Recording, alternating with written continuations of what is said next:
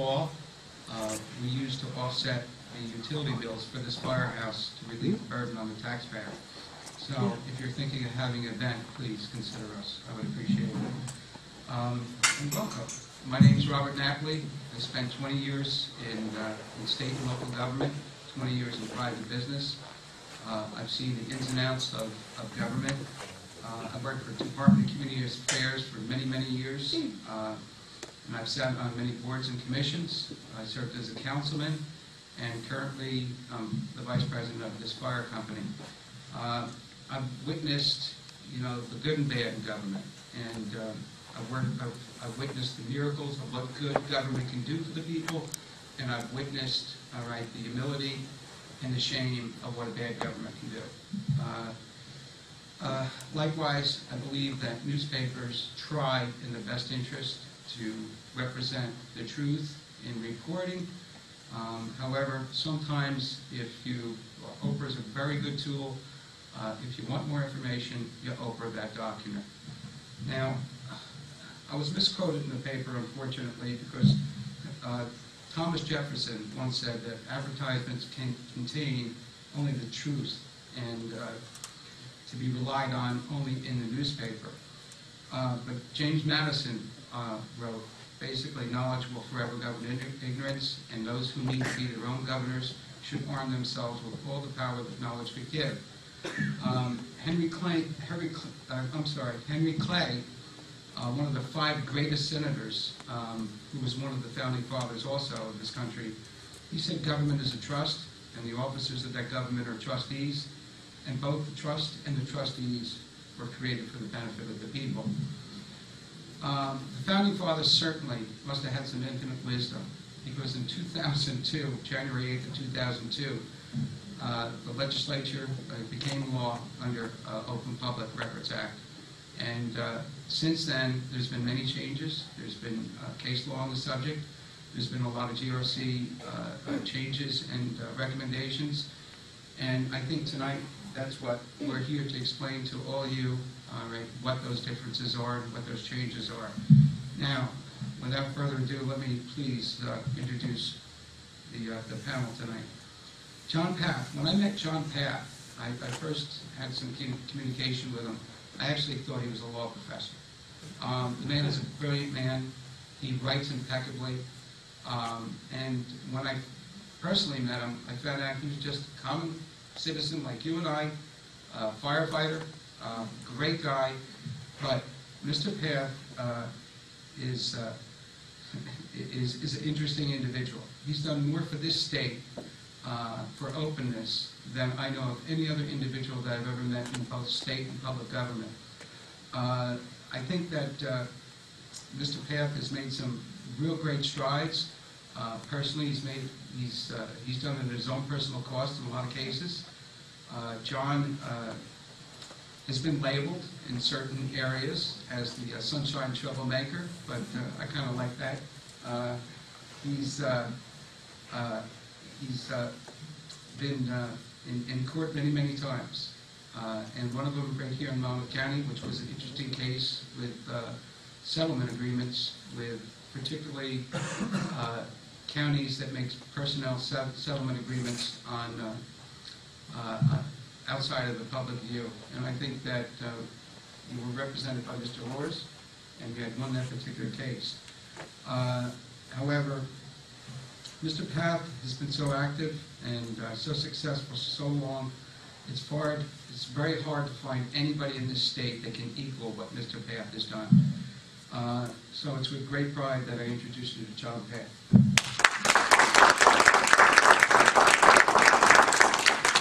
Thank you. Michael Pierone also is an advocate for open government, and he specializes in collecting information, obtaining them for the websites, and getting this information from public agencies to disseminate to the public.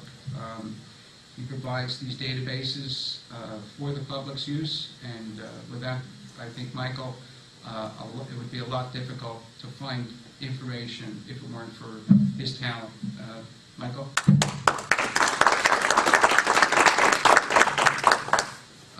And how do I describe Walter? Walter, I met Walter through through litigation. I hired Walter as my own attorney and represent me in certain matters with several municipalities. He's the acting director of New Jersey FOG. He successfully represented me and other litigants in Monmouth County and other counties in the state. And I think that there's probably no better legal authority in this state that is recognized other than Walter Luers. His offices are in Oxford, New Jersey, and I'd like to introduce you and turn over the microphone now to Walter Luers. Mayor, Bob, thank you very much for those gracious words. The format here tonight is very simple. John and Mike and I will talk about the Open Public Records Act, but importantly, if anyone in the audience has any questions, feel free to raise your hand and interrupt us at any time. We feel that the evening and the conversation goes much smoother if we can incorporate your questions and your concerns in what we say. So if as we're talking, if thoughts pop into your head, whatever, you want to ask a question, just raise your hand, we'll stop what we're saying, and we'll talk about it, because we'd much rather have a conversation with you rather than have us drone on and on. And with that, I'll give it over. I'll moderate a little bit, but I'll give it over to John, and John will talk a little bit about the Open Public Records Act. Okay.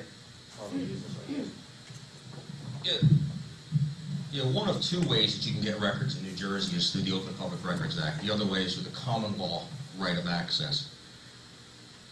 Prior to the Open Public Records Act, which was passed, the OPRA, in 2002, we had a thing called the Right to Know law. The Right to Know law was deficient in several respects. Two notable deficiencies were that there was no time limit within which the government had to get back to you after you made a request. So the governments predictably would just never get back to you in response to the request, and that brings us to the second deficiency, which is that if you were to sue a government agency because of their failure to respond to the denial of a request, you were not able to get attorney's fees in excess of $500. So what would happen is the requester would be faced with this dilemma, where they would go out and get an attorney to cost them maybe $3,000 or $4,000 in order to get a record, and only be able to recover legally only up to $500 if they were successful in their lawsuit. Clearly, it was unsatisfactory, and the record custodians around the state took advantage of that. They knew the position of the citizen requester, and they knew it wasn't worth hundreds of dollars to most citizens to actually just prevail and get a record. So it was a woefully inadequate law.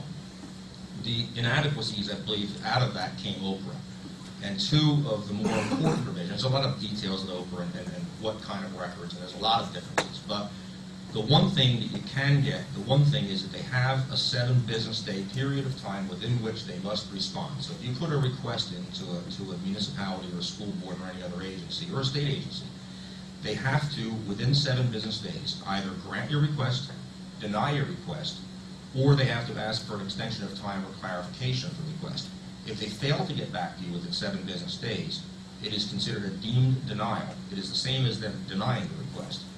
And then you can take them to court, or you can take them to the Government Records Council. Well, the second thing is that there is no limit on the amount of attorney's fees you can recover. Attorney's fees for a successful OPRA litigant are mandatory. The court has to award you the attorney's fees if your records request was instrumental in bringing about the record, whether you do it through a settlement or whether you get a judgment of the court. So it's a very powerful tool, because you can ask for a record and you're forcing the government to give you some sort of a response within 7 business days. And if they fail to do that at all, you can hire an attorney. Now, the way the attorney will work on this, and typically Water and there's other attorneys that do the same thing, is they take the case on contingency. The idea being that they get paid if and only if the government agency pays them. So as the client, you're generally not on the hook for any out-of-pocket expenses as far as attorney's fees. Those attorneys will probably want you to pay the $200 filing fee or the $230 filing fee, I should say, for the order to show cause in Superior Court. But you would get that back if you prevail. So you would get costs and attorney's fees. So it gives the citizen requester a very powerful tool. Now, the other part of it, and what Oprah, like the right to know law, did, is it specifically reserved the common law right to access records. New Jersey's a common law state, meaning that we recognize, unless it had been abrogated by a statute or a court decision, the courts in this state will recognize pre-1776 colonial law and the law from Great Britain as being the common law. And under the common law, you have a separate, distinct right in order to get records. So the common law is not like Oprah. Oprah is like an on-off switch. If you ask for a record, they have to give it to you, regardless of your reasons for wanting it, unless there's a specific exemption that says that they don't have to give it to you.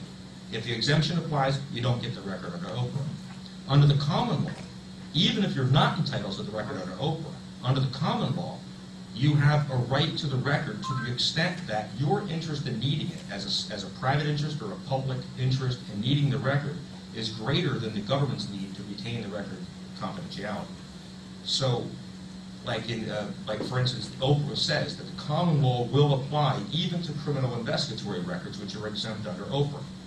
So if you ask for a criminal investigatory record, such as a police report or something that a record kept by a police agency, even if they deny it under Oprah, you still have a separate right. If you can show that your interest in that record is greater than their interest in keeping it confidential, you can prevail under the common law. Now, recently, in the case of Mason versus Hoboken, the court made a pretty astonishing statement. The Supreme Court of New Jersey said that you get, even if you win under the common law right of access and not under Oprah, you're still entitled to recover your attorney's fees. And that's huge, because a lot of the records are exempt under Oprah, and some of the more interesting cases are those where the citizen is trying to say, I have a better right or a higher or a better right in the record than you have to keep it confidential. And I just had a case like that in Union County, and we're pursuing attorney's fees. The case was a videotape of a police officer in uniform trespassing, using his key to go in Garwood Borough and go around and into the borough and poke around and look in filing cabinets and drawers when he wasn't supposed to be there. And I wanted to get a copy of the video so I could put it on YouTube. Garwood, of course, said no. And we fought it, and we won. And it was considered a criminal investigatory record and thus exempt under Oprah. But it was considered a common law record because the borough couldn't come up with a reason why they needed to keep it confidential in light of the public's interest in seeing what this officer actually did. So we currently have a motion pending for Judge Brock, and we're seeking attorney's fees. And I'd like to get that case. If we win that case, it will show an actual example where you can win under the common law and actually get fees. But as far as Oprah goes, essentially every record, any record that is required to be made, or any record that's not really, that was the old right to know law standard, required to be made, that any record that is on file in any government office is a government record, except for some exceptions. Those exceptions would be things like criminal investigatory records, certain personnel records, and there's a whole list of them, and there's a booklet up here that people can take that has the entire text, and it'll explain what the exceptions are. But essentially, if you're interested in any issue, that's what you want to do. You want to file an Oprah request to the agency and ask them for a copy of the record that would express or would reveal the documents that would reveal the information that you're looking for. What's the correct way to file an Oprah request? The correct way to file an Oprah request. First off, you don't have to use their government form. That was a big. People really underestimate the importance of that decision. The decision was Tina Renna versus County of Union, and it was the opinion of the Government Records Council, which is the state agency that enforces Oprah, that you had to use each agency's specific form in order to make a request. I live in Somerset, New Jersey. Suppose, and routinely I would make requests in this area. So let's say I wanted to go to a town not like Bradley Beach, but a town a nice town like Bradley Beach where they're very open. But another town, I won't mention any names. And you ask for, I say, I want to make a record. They say, well, you have to make the record on our form. Well, how do I get a copy of your form? It's not on your website for download. Well, you have to request from us the form. Well, how do I do that? Well, give me your address, or send me a self-addressed stamped envelope in the mail, and we will then return the form to you that you can then complete in order to have That it's ridiculous to have to request the request form from a municipality. But sometimes this is the way some of these people play. I mean, I'm going to come right out and say it. A lot of the towns, I mean, there are several towns that they're not really playing in good faith. I mean, this isn't a situation where they're making mistakes and they don't understand open. They don't understand. They don't have a commitment toward the open government philosophy. And I think part of the reason is dare I say that there is corruption in New Jersey, and a lot of the towns who are the towns that are populated with officials who are corrupt are generally not interested in having their corruption exposed. And what they, yes, sir. I'm availing his invitation to interrupt. Sorry. I live in Asbury Park 14 years, and you want to pick a corrupt town. I live there. Asbury Park is corrupt. Now, I requested some information. My question is, what if they give you the wrong information that's not what you requested, but it looks similar?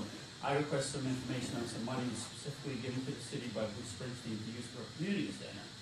So they came back in 2 weeks, by the way, but anyway, they came back with this stuff about $25,000 that he'd given for a park, and had some things about some supplies that they bought with it and this and that, but it wasn't even the actual request I had made. But how do I deal with that? Because I gave them, I didn't know the exact date they gave it, but I gave them the year, approximate year, and they knew what I was talking about, but they just pulled one over on me and giving me the wrong information. No, that happens a lot with people where they play hide the ball. Exactly. They like, I'm talking to these people, and they know that what I'm looking for is the resolution 3807. And I'll say, well, there was a resolution, I think it started with 38. I had a 7 in it someplace, and I was trying to, and it had to do with this, and they'll just look at me and they'll go, they don't act as if they don't know what I want. But what you do, what I do, and it seems to work, well, first off, under Mason versus Hoboken, the Supreme Court told that records requesters and the custodians are supposed to cooperate with each other. It's not supposed to be a game of hide the ball. It's supposed to be, well, try to get the guy what he wants. Try to, work with him. So what I do is I will make a records request, and they read like a novel. I start off with background. I understand that sometime back in 2007 or 2008 or thereabouts, Bruce Springsteen gave a certain amount of money to the city to be used for that, and I would, and then he would say that, I'm interested in finding out how this money was spent. I don't know exactly when he gave the money, but it was a large sum of money. I think that you probably would remember it. I need your help, city clerk, that's Mr. K, to help me get the information that I want. And I'm very genuinely, I'm sincere that I want them to help me. And when you, sometimes they will be convinced by that, and they actually will help you. They'll help me. Sometimes what they're doing is they're recognizing, they're predicting how horrible it will look in front of a Superior Court judge to see in the record this genuine, sincere request for assistance in locating a public record that they and only they have knowledge of. You know it exists, but you can't cite the exact, the chapter and verse on it.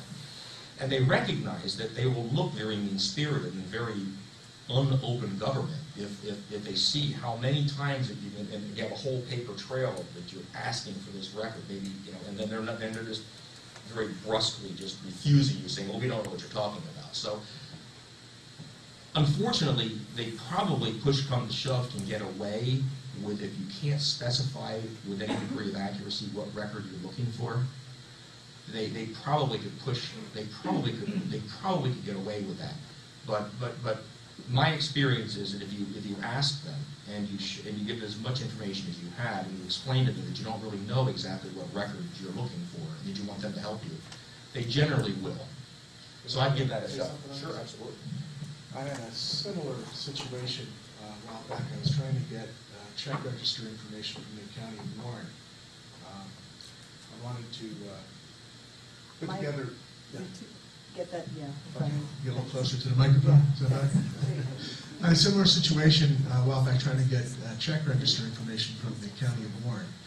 I wanted to get a list of all the checks that they wrote, who they wrote the check to, what purchase order the check was written against, the date that the check was written, the check number, any encumbrance numbers, and of course the amount of the check. And at that time, I didn't know as much about doing this as I do now, but they told me, well, we don't have that information in the format that you want, so we'll have to hire an engineer to write a program to give the data to you in the format that you want. And at that time, I paid for that to happen. But now, when I'm in a similar circumstance, if someone says to me that they don't have the information that I want, in this instance, what I did was, what I do now is I'll go and I'll Oprah the manual, the operating manual for the software that they're using to keep the data, and the table of contents usually. Start with table of contents. I'll look for the reports that are in that table of contents, and then I can ask specifically for the report that has the information that I'm looking for. Would you repeat that? It's the Oprah manual for what? Not the Oprah manual, the user manual for the software that they're using to keep the records. And I ask for the table of contents, and I look for the reports. And very often you'll see reports that relate to the information that you're trying to request. So if you have someone who's not terribly helpful, this is a way to get that help despite all their animus. And I've found that to be very successful. Let me repeat it. Just the user manual for whatever computer software package that they're using in order to generate whatever documents. That's another thing. Is a lot of times it's really a lot more helpful to have information in electronic format than it is to have in paper format, especially financial. Yeah, Don. What do you do if there's obvious or blatant errors and omissions in such a check register or disbursements record? How do you respond to that? That's my question. Yeah, I just went through that, again, with the County of Warren. Back in 2008, I requested all the checks that they write. And they gave me a list of checks. They refused to give me the checks that they were writing for their employees. And at the time, I thought it was just because they didn't want me to know what they were paying their employees. Since then, I've come to a different conclusion. As it turned out, they had two separate bank accounts using the same set of sequence numbers.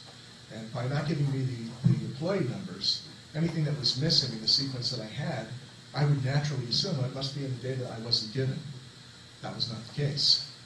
But what I found after getting the winning case of the GRC, Walter won that for me, a little over a year later, when I got the other data, I saw all these duplicate check numbers. And I'm going, well, this doesn't make sense. You can't have two checks, 2003 and 2000. So, yes, they admitted that they had two separate bank accounts. And then I said, well, if this is a separate bank account, where are all these missing checks? And that's when they started admitting to me that they hadn't given me all the checks that I had requested. So this was fresh off of victory, getting the records. And I went back and I said, look, my goal here is not to beat you up in public and win lawsuits. I just want to get the data that I'm requesting. So I'm going to resubmit my request and ask you to, this time, if you're going to omit a check number, I want to know why it's been omitted. It should be redacted, and I should be given a reason for the redaction. And please give me all of the check numbers. And they agreed. So we went back and they redid the data, and I just recently got the data. Now, there's still problems. There's still a few missing checks, and what I'll probably have to do there is make an Oprah request for the missing check numbers, but I'll know specifically what to ask for, and then we'll see where that takes us. What was the reason for them omitting the numbers or the checks? Well, the reason I was told that some of the checks were not given to me was that they were voided checks. Well, we didn't give you any of the voided checks. And I said, well, there's way too many checks to just be voided checks, unless you're just writing checks and every third or fourth one you void it. Then they said, well, we didn't want to give you the checks that we write to the poll workers because, it's hard enough to get people to do poll workers without telling us what you're doing. And my response to them was simply, well, just quote the statute that you're using to not give me the poll worker checks. Yes, sir. But they have to report them to email. Yeah. And well, actually, what started this Poll rolling... or poll?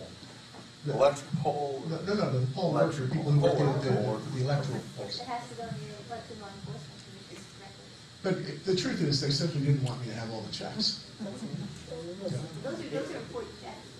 In that particular example, would you have been able to request their bank statement, which usually has sequential check numbers, the amount, and probably the image of the check? Yes, and that's So exactly that would cover what I was base, told, right? was that if I wanted to pursue that, they Yeah. could provide that information to me, but they would have to go back to the bank to get the images.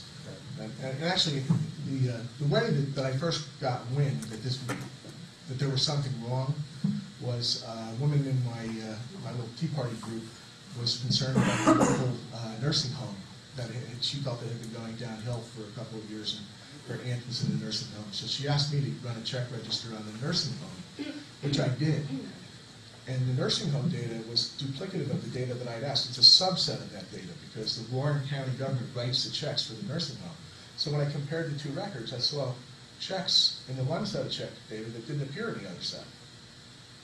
And I also noticed that, for example, there were vendors missing in the checking register data that I got from the nursing home that I got from the county in 2008. So the registry request I made in 2010, in April of 2010, I was finding checks that weren't there. And if you, for anyone who's interested in doing this, one of the very first things that you should look at if you do go get a check register database is sort the checks by check number order and look for missing checks. Very important. Can you get the bank statements? Yes, The monthly statements? There's no exemption for it. Yes. Then, if you don't have to really use the form, can you simply write a letter to them? How do you, Well, the example I use is that you can use a paper napkin. You can use anything. It has to be in writing. I mean, well, it's an extreme example, but the extreme example proves the point, which is that the only requirement is that the Oprah request be in writing and that it reference Oprah. It's a good idea to mention Oprah. I mean, I could probably work around that if it went to court, but it should say this request is being made pursuant to the Open Public Records Act, and then ask and then list what you want. And that's the flip side of that coin is, we talked a little bit about how do you make a request. The request has to be in writing, and it doesn't have to be on a form. Then the question is, well, who do you give it to? Theoretically, in the state of New Jersey, if you give your Oprah request to a public employee, that public employee has a responsibility under Oprah to do one of two things. They have to either give the Oprah request to the records custodian, or they have to direct you to the records custodian. So theoretically, and this isn't my example, this is the example of the director of the Government Records Council. Theoretically, if you handed an Oprah request to a guy collecting tolls on the turnpike or the parkway, they would have to either direct you to the correct records custodian, or they'd have to forward that Oprah request to the correct person. Now again, it's an extreme example, but that's what the law says. So if you're writing a letter to an agency and you say, dear sir, dear records custodian, under Oprah I request the following records, and you list them X, Y, and Z, let's say that letter doesn't get to the right person. That right person still has the responsibility, I see your hand, that person still has the responsibility to either get back to you and say, okay, I received your Oprah request, but the correct person is this person, here's their name, here's their address, here's their phone number, or they need to forward that to the correct person. Yes, sir. I was going to say, following up on the napkin example, my recollection of the Oprah request form from my township, there's a couple of boxes they want you to check, maybe indicating you're not a convicted felon, or you don't have some type of criminal relationship with with the person that you're requesting information on. I have never seen it. To me, John, it's on Monroe. I'm a libertarian, so it never ceases to amaze me how convoluted a simple thing can be made by a government agency. I've seen Oprah request forms that are 4 and 5 and 6 pages long, and going through every definition of every. I mean, that's the GRC form. Yeah, well, that one. That's the GRC form with the common law. But what I do is I have a word processing program, a template. It says on the top of it, like 50-point type, Oprah request. So they can't say plausibly that they didn't understand. Now, they do have a point on that. Now, when you make an Oprah request, it should be fairly straightforward. I mean, I've seen people, they'll write a letter to the clerk that'll be 4 pages long, and then on page 3 in paragraph 2, there's a reference to the fact that they'd like a document, and they miss that. It should be something where they look at it and it says, oh, this is a records request, this is what it is. The next sentence says, it has my name, then I have name, John Paff, address, please, I don't give them my address. I want them to use my email address or my fax. And I'm entitled to specify the type of response that I want. Under the new law that was just passed, they can't charge you for faxed and emailed records. They can charge you a nickel a page for paper copies. It's not the nickel a page, it's just the whole process now that if I want paper copies, they're going, Bradley Beach or Neptune is going to get back to me and say, okay, you owe us 45 cents. Then I have to write them a check for 45 cents, put it in the mail, get it to them, and then they get me the records. If there's no charge, then that whole transaction doesn't exist. So I put name, John Paff, address, do not mail me anything. Use fax or email only. Email, fax, and then I have the nature of what I'm looking for. Now, the first thing it says, I request the following records under the Open Public Records Act and under the common law right of access. So I want to make it clear in my request that I'm not limiting myself just to Oprah, but I also want it in accordance with the common law. Invariably, when I get a denial, they'll deny me under Oprah. They'll say, you're not entitled to this record because Oprah exception so-and-so says so, and they will never even address my common law. So I have to write them a letter back saying, you know, you might recall that I asked for it under both Oprah and the common law. You denied me under Oprah, that's fine. I may or may not agree with that, but under the common law right of access, I believe that I have a right to these records that's superior to yours, and would you let me know what your reason, would you assert your reason? But, so that's essentially how you make an Oprah request. And you can fax it to them most times, unless they have decided that you can't, that they're not going to accept fax requests.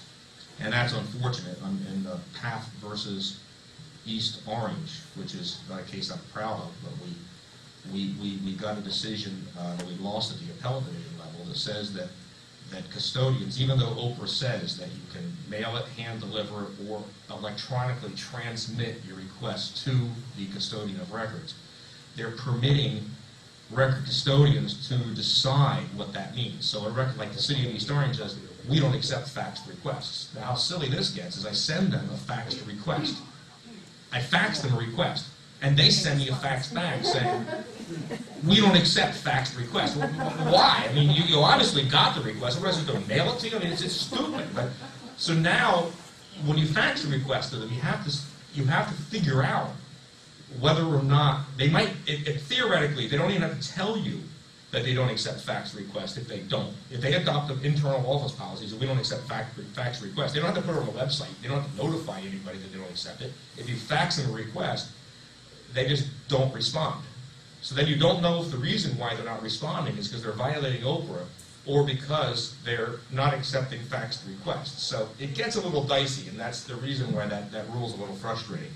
Mostly, though, I don't have a problem. Most municipalities do accept fax requests, or email requests, even better. And most of them, if they don't accept a particular transmission method, they'll come back to you and say, we don't. Or there's something on their website that says we don't accept faxed requests. But generally, you're always in good shape if you mail it. Generally, you're okay if you email it or fax it. Probably talk a little bit about what is the wrong way to make an Oprah request. Oh, wrong way. There's lots of wrong ways to make it. Yes. I just wanted to ask something, because we're always Oprahing in our township. When we request the minutes for the township meetings, and we get the disc, is there a law that limits what they can charge you? Like the paper, when you Oprah, it's 5 cents a copy, but Oh, yeah. is there a limit on the disc, what they can charge you? Direct cost. What do you get charged for the disc? What is it, $5 a disc? Too much. $5. Oh, yeah? Too much. Here's what I'm doing right now. As we speak, I'm doing a project. Camden County is the lucky county. I'm making an Oprah request to every municipality in Camden County, asking how much. I want an audio recording of your most recent planning board town council meeting. Then I say, I really don't want the disc as much as I just want to know how much you think you can charge me for, because I'm doing a survey. I want to know how much it's going to be. I have some towns will say 6 cents. Some towns say, well, we don't record any of our meetings, so you don't get them. I've had other towns say $5, I've had some towns say $25. Then but in my over request, I tell them that if you think that you're going to charge us like $5, I want to let you know that over requires you to charge actual cost, direct cost of that medium, of that CD, how much that is. So if you are thinking of telling me that you're going to charge me $5 or $10, you might want to talk to your township attorney and reconsider that. If you send me that and say that you're going to charge me $5, I can pretty much guarantee you I'm going to sue you. So you ought to really think this through. The object of it really wasn't to get the disc. The object is, but the short answer to your question is it should cost them whatever it should cost you whatever it cost them for that CD. If they buy a box of them they buy a spindle of 100 of them for $8, it should cost you, whatever that is, 8 cents a piece. That's what it should cost. So I would definitely not let them get away with $5. Now, is there a law that I can state, it's New Jersey, ... Yes, you could say, which is the case, was it Mount North Arlington? There's a bunch of them. There's Coulter versus Bridgewater, it's GRC case number 2008-220. That's low. Yeah. There's O'Shea versus Vernon, which is 2007-237. You could say that, but all you really have to say is that I talked to some people, and they told me that you're only allowed to charge me actual cost, and that's never $5 unless you actually are paying $5 a piece for these discs. So here's the deal. I'm going to make this request again, and I want you to really carefully consider what you're going to charge me knowing this. And understand that if I do sue, if I go to the either Government Records Council, if you lose, you're going to end up paying attorney's fees as well. So consider, I don't really look for lawsuits. I look for compliance. I look for records. I want these people to do the right thing. So the purpose of the Camden exercise is to get all these guys on page where they're all charging the actual cost of their CDs, and they're not ripping people off, because that's dissuading people from getting public records. $5 is a lot of money to pay for a CD, especially if you do it every meeting. Right, every month it's done. So the thing is you should, and under the GRC, if you've done this 5 times, I think you're entitled to a refund of the $5, yeah. So I would say, yeah, I think you have, did you say Hainesport? Hainesport, yeah. Yeah, I've heard of Hainesport, yeah. I just emailed you last night. Because we had another. No, I don't think you can't let them get away with that, because if you know, you have to correct them. Because if you, and I had one clerk in Camden, I'll come mention the town, she said, okay, for you, we're going to make it 50 cents. I said, not acceptable. I'm not doing this. I want a statement from you in writing that this isn't just for me. This is for anybody that wants one of these things. They're going to get charged 50 cents. I'm not looking to get your disc for 50 cents. I'm looking to get it where the barriers to access are low. So anybody who wants the record can get it. And that's the important part. That's what open government is. So it's a problem. I would definitely not let that go. Oh, believe me. The word will be out tonight like a home. John, we've had this ongoing problem in Asbury Park where the Open Public Meetings Act isn't really respected. We emailed a lot of them. But of course, when they do have these meetings with the redeveloper to discuss how they might change the redevelopment agreement and the redevelopment plan to the waterfront, eventually those minutes should become public, I would think. And I'm just wondering how we can do this. Now we've gone from, without seeing the minutes, we've gone from one developer who had held the rights to getting getting into trouble with owing money, and now the person who he owed is now the one running the show as far as the redevelopment rights go. And we still haven't even seen what this guy looks like. You're asking for meeting minutes, you're not getting them. Well, I'm wondering how do we go about this? At what point do you say, okay, I want the minutes from? It's just considered contract negotiations. It's like this thing that goes on forever.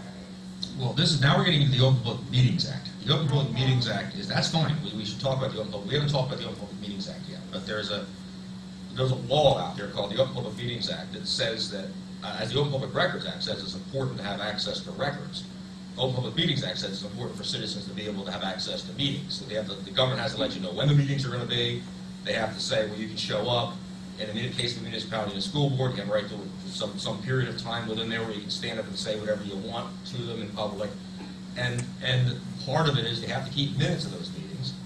And there's certain times Law, we use to offset the utility bills for this firehouse to relieve the burden on the taxpayer. So if you're thinking of having an event, please consider us. I would appreciate it. And welcome. My name is Robert Napoli. I spent 20 years in state and local government, 20 years in private business. I've seen the ins and outs of government. I've worked for the Department of Community Affairs for many, many years. And I've sat on many boards and commissions. I served as a councilman, and currently I'm the vice president of this fire company. I've witnessed, the good and bad in government, and I've witnessed the miracles of what good government can do for the people, and I've witnessed, the humility and the shame of what a bad government can do. Likewise, I believe that newspapers try in the best interest to represent the truth in reporting. However, sometimes Oprah is a very good tool. If you want more information, you Oprah that document. Now, I was misquoted in the paper, unfortunately, because Thomas Jefferson once said that advertisements can contain only the truth and to be relied on only in the newspaper. But James Madison wrote, basically, knowledge will forever govern ignorance, and those who need to be their own governors should arm themselves with all the power that knowledge could give. Henry Clay, one of the 5 greatest senators, who was one of the founding fathers also of this country, he said government is a trust, and the officers of that government are trustees, and both the trust and the trustees were created for the benefit of the people.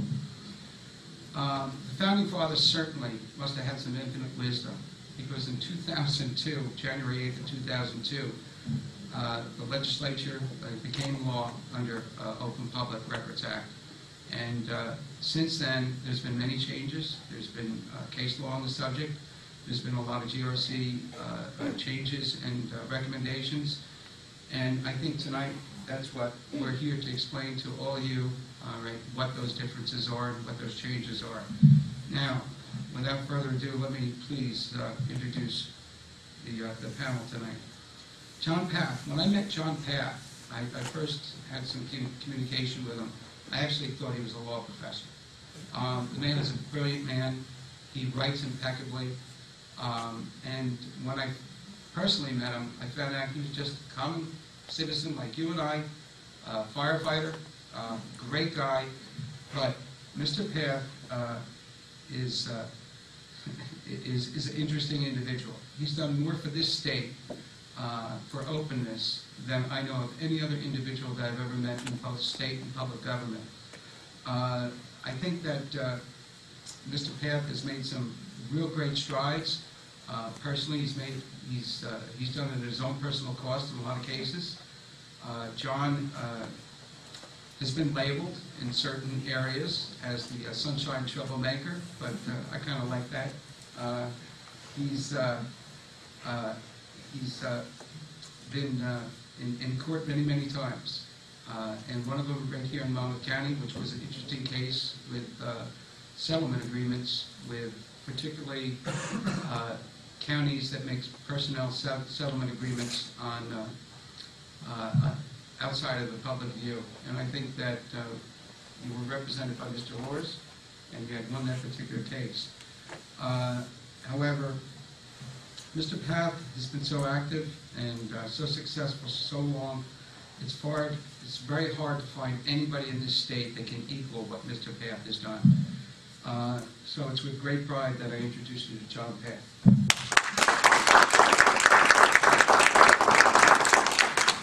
Thank you. Michael Pierone also is an advocate for open government, and he specializes in collecting information, obtaining them for the websites, and getting this information from public agencies to disseminate to the public. He provides these databases for the public's use, and with that, I think, Michael, it would be a lot difficult to find information if it weren't for his talent. Michael?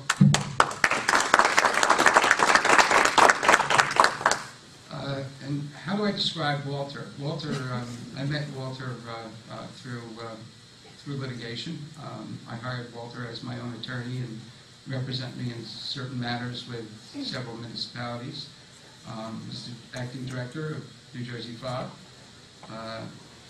He successfully represented me and other litigants in Monmouth County and other counties in the state. And I think that there's probably no better legal authority in this state that is recognized other than Walter Luers. His offices are in Oxford, New Jersey, and I'd like to introduce you and turn over the microphone now to Walter Luers. Mayor, Bob, thank you very much for those gracious words.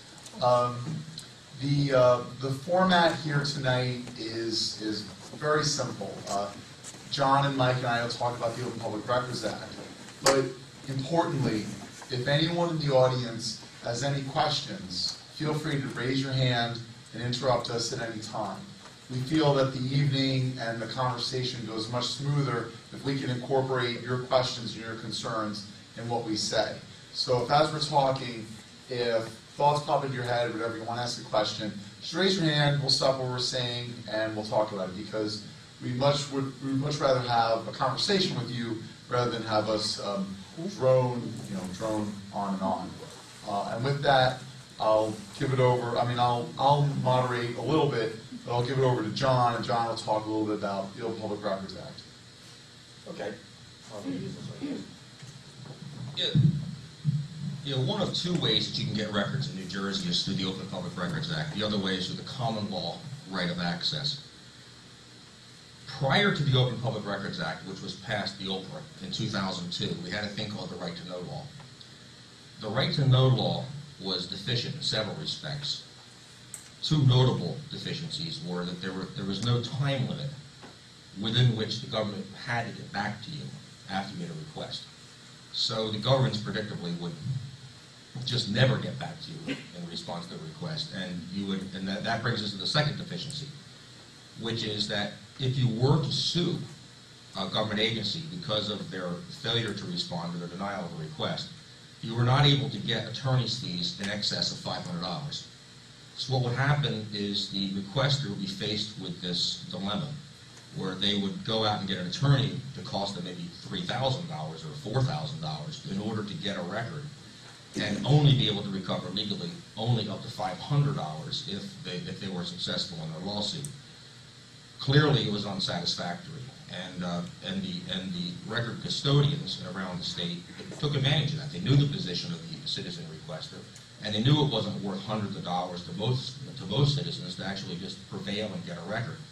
So it was a woefully inadequate law. The inadequacies, I believe, out of that came OPRA.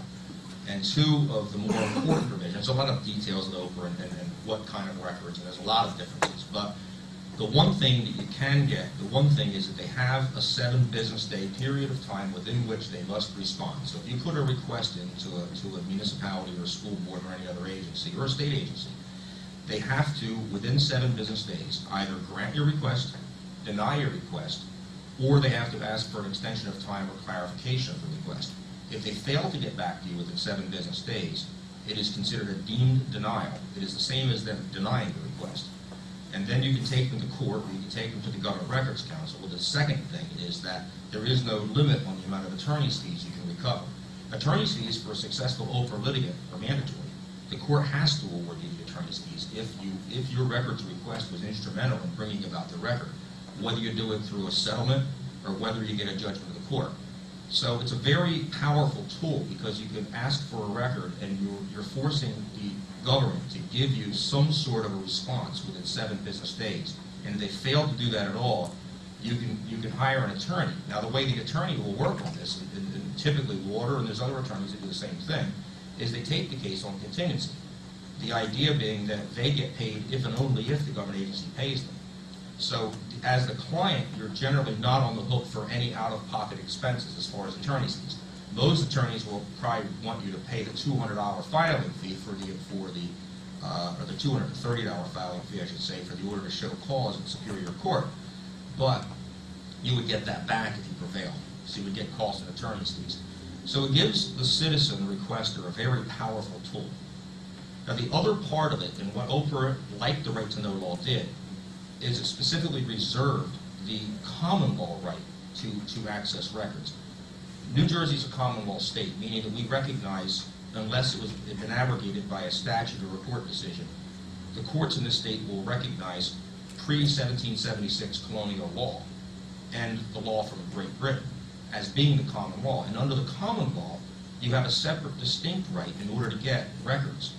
So the common law is not like Oprah. Oprah is like an on-off switch. If you ask for a record, they have to give it to you, regardless of your reasons for wanting it, unless there's a specific exemption that says that they don't have to give it to you. If the exemption applies, you don't get the record under Oprah. Under the common law, even if you're not entitled to the record under Oprah, under the common law, you have a right to the record to the extent that your interest in needing it, as a private interest or a public interest in needing the record, is greater than the government's need to retain the record confidentiality. So, like for instance, Oprah says that the common law will apply even to criminal investigatory records, which are exempt under Oprah. So if you ask for a criminal investigatory record, such as a police report or something that a record kept by a police agency, even if they deny it under Oprah, you still have a separate right. If you can show that your interest in that record is greater than their interest in keeping it confidential, you can prevail under the common law. Now, recently, in the case of Mason versus Hoboken, the court made a pretty astonishing statement. The Supreme Court of New Jersey said that you get, even if you win under the common law right of access and not under Oprah, you're still entitled to recover your attorney's fees. And that's huge, because a lot of the records are exempt under Oprah, and some of the more interesting cases are those where the citizen is trying to say, I have a better right or a higher or a better right in the record than you have to keep it confidential. And I just had a case like that in Union County, and we're pursuing attorney's fees. The case was a videotape of a police officer in uniform trespassing, using his key to go in Garwood Borough and go around and into the borough and poke around and look in filing cabinets and drawers when he wasn't supposed to be there. And I wanted to get a copy of the video so I could put it on YouTube. Garwood, of course, said no. And we fought it, and we won. And it was considered a criminal investigatory record and thus exempt under Oprah, but it was considered a common law record because the borough couldn't come up with a reason why they needed to keep it confidential in light of the public's interest in seeing what this officer actually did. So we currently have a motion pending for Judge Brock, and we're seeking attorney's fees. And I'd like to get that case. If we win that case, it'll show an actual example where you can win under the common law and actually get fees. But as far as Oprah goes, essentially every record, any record that is required to be made, or any record that's not really, that was the old right to know law standard, required to be made, but any record that is on file in any government office is a government record, except for some exceptions. Those exceptions would be things like criminal investigatory records, certain personnel records, and there's a whole list of them, and there's a booklet up here that people can take that has the entire text, and it'll explain what the exceptions are. But essentially, if you're interested in any issue, that's what you want to do. You want to file an Oprah request to the agency and ask them for a copy of the record that would express or would reveal the documents that would reveal the information that you're looking for. What's the correct way to file an Oprah request? The correct way to file an Oprah request, first off, you don't have to use their government form. That was a big... people really underestimate the importance of that decision. The decision was Tina Renna versus County of Union, and it was the opinion of the Government Records Council, which is the state agency that enforces Oprah, that you had to use each agency's specific form in order to make a request. I live in Somerset, New Jersey. Suppose, and routinely I would make requests in this area. So let's say I wanted to go to a town not like Bradley Beach, but a town that, you know, with a nice town like Bradley Beach, where they're very open. But another town, I won't mention any names. How about Newport? And you ask for, I say, I want to make a record. They say, well, you have to make the record on our form. Well, how do I get a copy of your form? It's not on your website for download. Well, you have to request from us the form. Well, how do I do that? Well, give me your address, or send me, I've had this, send me a self-addressed stamped envelope in the mail, and we will then return the form to you that you can then complete in order to have. That is it's ridiculous to have to request the request form from a municipality. But sometimes this is the way some of these people play. I mean, I'm going to come right out and say it. A lot of the towns, I mean, there are several towns that they're not really playing in good faith. I mean, this isn't a situation where they're making mistakes and they don't understand Oprah and they don't understand. They don't have a commitment toward the open government philosophy. And I think part of the reason is dare I say that there is corruption in New Jersey, and a lot of the towns who are and the towns that are populated with officials who are corrupt are generally not interested in having their corruption exposed. And what they, yes sir. I'm availing his invitation to interrupt. Sorry. I live in Asbury Park 14 years, and you want to pick a corrupt town. I live there. Asbury Park is corrupt. Now, I requested some information. My question is, what if they give you the wrong information that's not what you requested, but it looks similar? I requested some information on some money specifically given to the city by Bruce Springsteen to use for a community center. So they came back in 2 weeks, by the way, but anyway, they came back with this stuff about $25,000 that he'd given for a park, and had some things about some stuff supplies that they bought with it and this and that, but it wasn't even the actual request I had made. But how do I deal with that? Because I gave them, I didn't know the exact date they gave it, but I gave them the year, approximate year, and they knew what I was talking about, but they just pulled one over on me and giving me the wrong information. No, that happens a lot with people where they play hide the ball. Exactly. They like, I'm talking to these people, and they know that what I'm looking for is the resolution 3807. And I'll say, well, there was a resolution, I think it started with 38.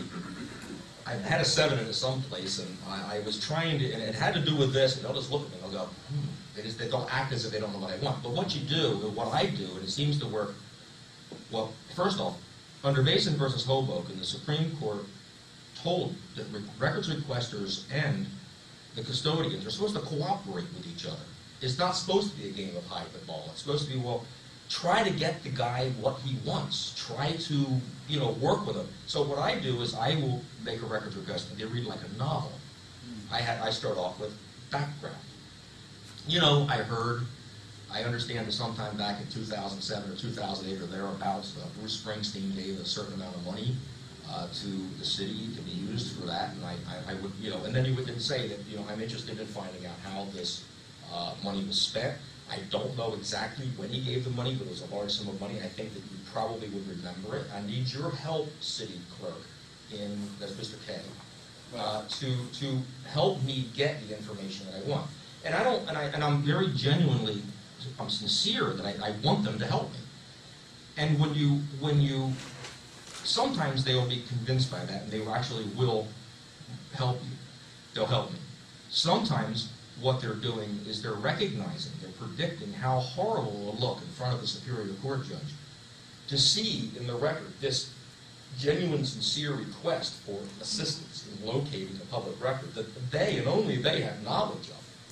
You know it exists, but you can't cite the exact, the chapter and verse on it. And they recognize that they will look very mean-spirited and very unopen government if they see how many times that and you have a whole paper trail that you're asking for this record, maybe, and then they're just very brusquely just refusing you, saying, well, we don't know what you're talking about. So, unfortunately, they probably push come to shove can get away with, if you can't specify with any degree of accuracy what record you're looking for, they probably could push, they probably could get away with that.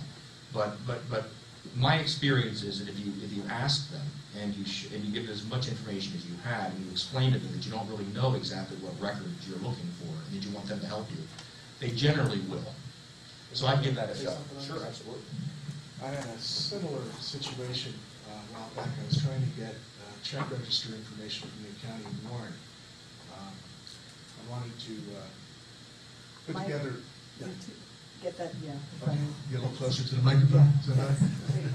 I had a similar situation a while back trying to get check register information from the county of Warren.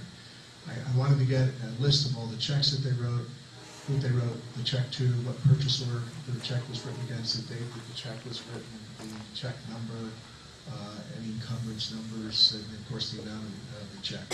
And at that time I didn't know as much about doing this as I do now, but they told me, well, we don't have that information in the format that you want, so we'll have to hire an engineer to write a program to give the data to you in the format that you want.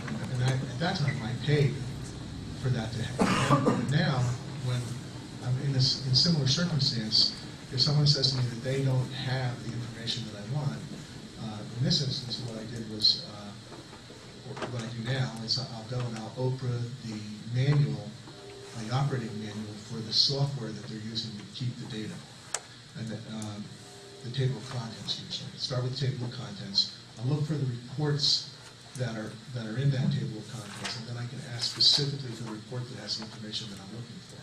Would you repeat that? It's the Oprah manual for what? Not the Oprah manual, the user manual for the software that they're using to keep the records. And I ask for the table of contents, and I look for their reports. And very often you'll see reports that relate to the information that you're trying to request. So if you have someone who's not terribly helpful, this is a way to get that help despite all their animus. And I found that to be very successful.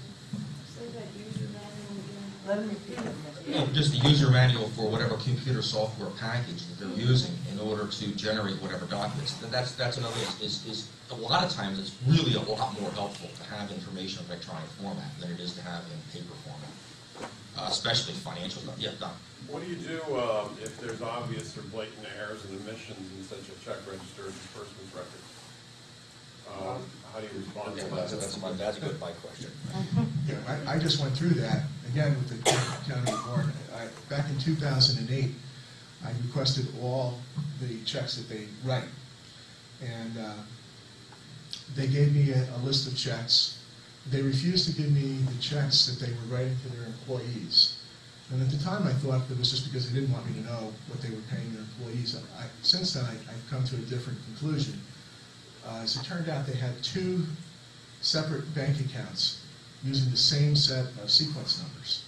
And by not giving me the employee numbers, anything that was missing in the sequence that I had, I would naturally assume it must be in the data I wasn't given. That was not the case.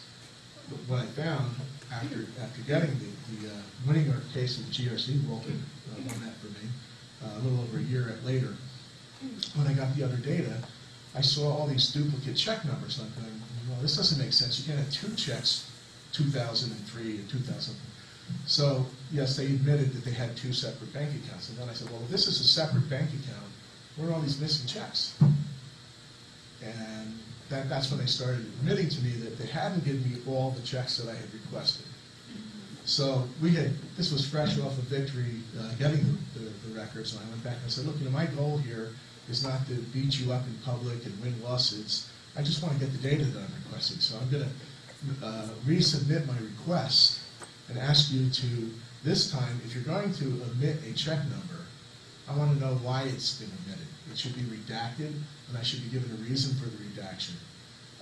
And please give me all of the check numbers. And they agreed. So we went back and they redid the data, and I just recently got the data. Now, there's still problems. There's still a few missing checks, and what I'll probably have to do there is make an Oprah request for the missing check numbers, but I'll know specifically what to ask for, and then we'll see where that takes us. What was the reason for them omitting the numbers or the check?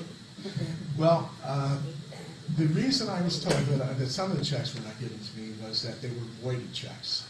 Well, we didn't give you any of the voided checks. I said, well, there's way too many checks to just be voided checks, unless you're just writing checks and every third or fourth one you would be voided. Then they said, well, we didn't want to give you the checks that we write to the poll workers because, It's hard enough to get people to do poll workers without telling us what you're doing. And my response to them was simply, well, just quote the statute that you're using to not give me the poll worker checks. Yes, sir. But they have to report them to ELAC. Yeah, yeah. But actually, you know, what started this Poll rolling... or poll? The- Electric poll? No, the poll workers are people who work Poll at the worker. electoral It polls. has to go to the election law enforcement commission's records. But the truth is, they simply didn't want me to have all the checks. Those are important checks. In that particular example, would you have been able to request their bank statement, which usually has sequential check numbers, the amount, and probably the image of the check? Yes, and that's So exactly that would cover what I was base, told right? was that if I wanted to pursue that, they Yeah. could provide that information to me, but they would have to go back to the bank to get the images. And actually, the way that I first got wind that there was something wrong was a woman in my little Tea Party group was concerned about the local nursing home that she felt that it had been going downhill for a couple of years, and her aunt was in the nursing home. So she asked me to run a check register on the nursing home, which I did. And the nursing home data was duplicative of the data that I'd asked. It's a subset of that data because the Warren County government writes the checks for the nursing home. So when I compared the two records, I saw checks in the one set of check data that didn't appear in the other set. And I also noticed that, for example, there were vendors missing in the checking register data that I got from the nursing home that I got from the county in 2008. So the registry request I made in 2010, in April of 2010, I was finding checks that weren't there. And if you, for anyone who's interested in doing this, one of the very first things that you should look at if you do go get a check register database is sort the checks by check number order and look for missing checks. Very important. Can you get the bank statements? Yes, The monthly statements? There's no exemption for it. Yes. Then, if you don't have to really use the form, can you simply write a letter to them? How do you, Well, the example I use is that you can use a paper napkin. You can use anything. It has to be in writing. I mean, well, it's an extreme example, but the extreme example proves the point, which is that the only requirement is that the Oprah request be in writing and that it reference Oprah. It's a good idea to mention Oprah. I mean, I could probably work around that if it went to court, but it should say this request is being made pursuant to the Open Public Records Act, and then ask and then list what you want. And that's the flip side of that coin is we talked a little bit about how do you make a request. The request has to be in writing, and it doesn't have to be on a form. Then the question is, well, who do you give it to? Theoretically, in the state of New Jersey, if you give your Oprah request to a public employee, that public employee has a responsibility under Oprah to do one of two things. They have to either give the Oprah request to the records custodian, or they have to direct you to the records custodian. So theoretically, and this isn't my example, this is the example of the director of the Government Records Council. Theoretically, if you handed an Oprah request to a guy collecting tolls on the turnpike or the parkway, they would have to either direct you to the correct records custodian, or they'd have to forward that Oprah request to the correct person. Now again, it's an extreme example, but that's what the law says. So if you're writing a letter to an agency and you say, dear sir, dear records custodian, under Oprah I request the following records, and you list them X, Y, and Z, let's say that letter doesn't get to the right person. That right person still has the responsibility, I see your hand, that person still has the responsibility to either get back to you and say, okay, I received your Oprah request, but the correct person is this person, here's their name, here's their address, here's their phone number, or they need to forward that to the correct person. Yes, sir. I was going to say, following up on the napkin example, my recollection of the Oprah request form from my township, there's a couple of boxes they want you to check, maybe indicating you're not a convicted felon, or you don't have some type of criminal relationship with with the person that you're requesting information on. I have never seen it. To me, John, it's on Monroe. Yeah, I'm a libertarian, so it never ceases to amaze me how convoluted a simple thing can be made by a government agency.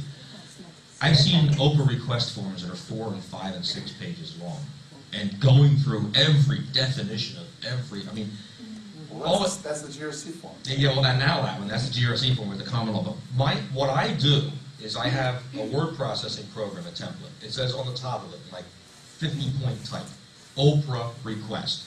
So they can't say plausibly that they didn't understand. Now, they do have a point on that. Now, when you make an Oprah request, it should be fairly straightforward.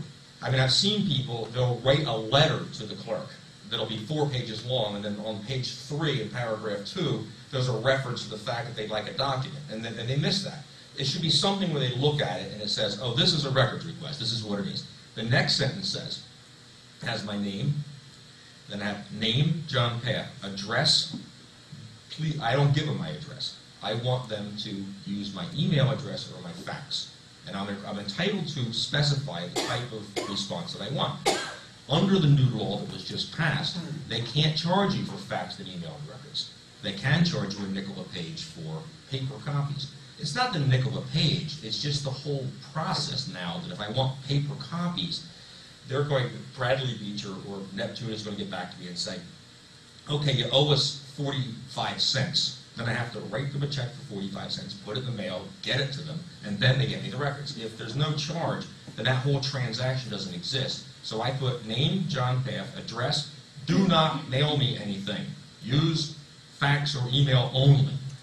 Email, fax, and then I have the nature of what I'm looking for. Now, the first thing it says, I request the following records under the Open Public Records Act and under the common law right of access. So I want to make it clear in my request that I'm not limiting myself just to Oprah, but I also want it in accordance with the common law.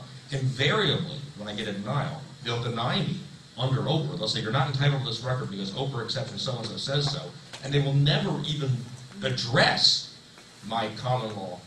So I have to write them a letter back saying, you know, you might recall that I asked for it under both Oprah and the common law. You denied me under Oprah, that's fine. I may or may not agree with that, but under the common law right of access, I believe that I have a right to these records that's superior to yours, and would you let me know what your reasons, would you assert your reason?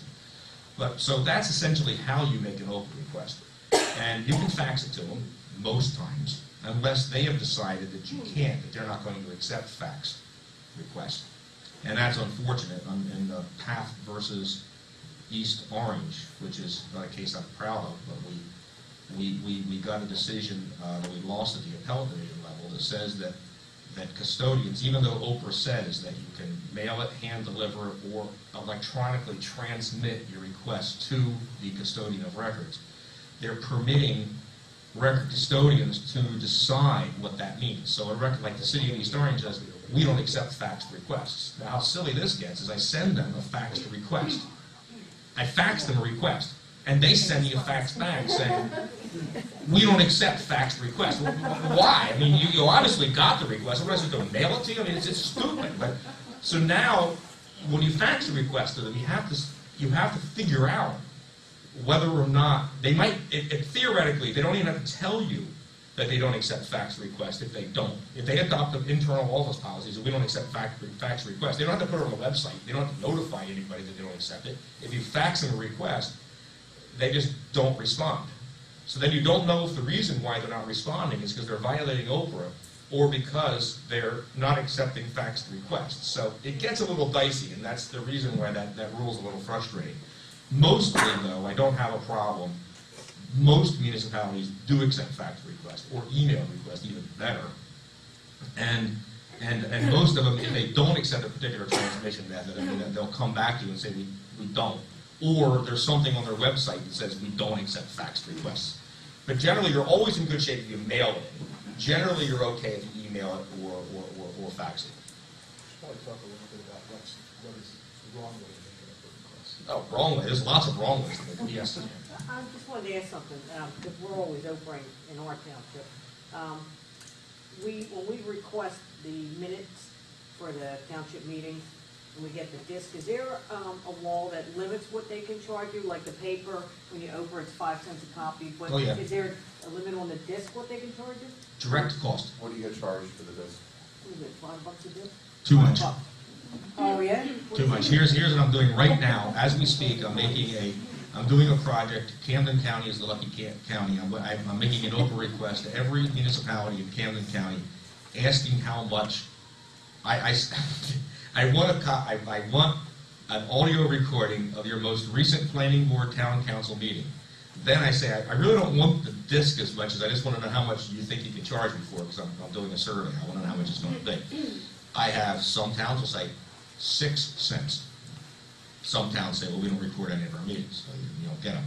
I've had other towns say $5. I've had some towns say $25. Then but in my open request, I tell them that if you think that you're going to charge yourself like $5, I want to let you know that Oprah requires you to charge actual cost, direct cost of that medium, of that CD, how much that is.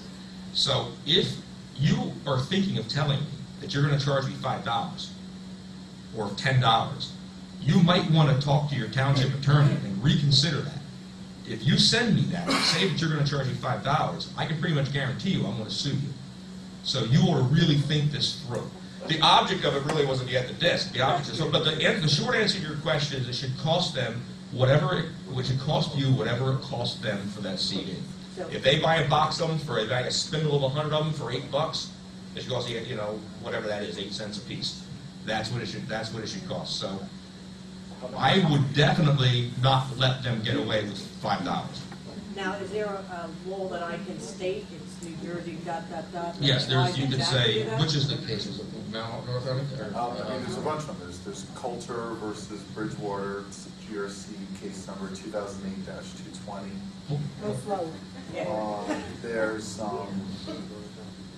There's O'Shea versus Vernon, which is 2007-237. You could say that, but all you really have to say is that I talked to some people, and they told me that you're only allowed to charge me actual cost, and that's never $5 unless you actually are paying $5 a piece for these discs. So here's the deal. I want to make this request again, and I want you to really carefully consider what you're going to charge me knowing this. And understand that if I do sue, if I go to the Government Records Council, if you lose, you're going to end up paying attorney's fees as well. So consider, I don't really look for lawsuits. I look for compliance. I look for records. I want these people to do the right thing.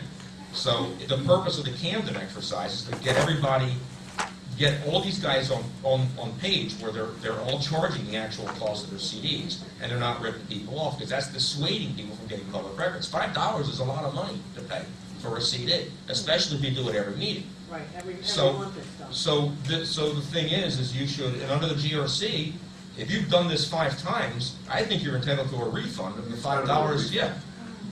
So I would say, yeah, I think you have, did you say Hainesport? Hainesport, yeah. Yeah, I've heard of Hainesport, yeah. I just emailed you last night. Because we had another. No, I don't think you can't let them get away with that, because if you know, you have to correct them. Because if you, and I had one clerk in Camden, I'm going to mention the town, she said, okay, for you, we're going to make it 50 cents. I said, not acceptable.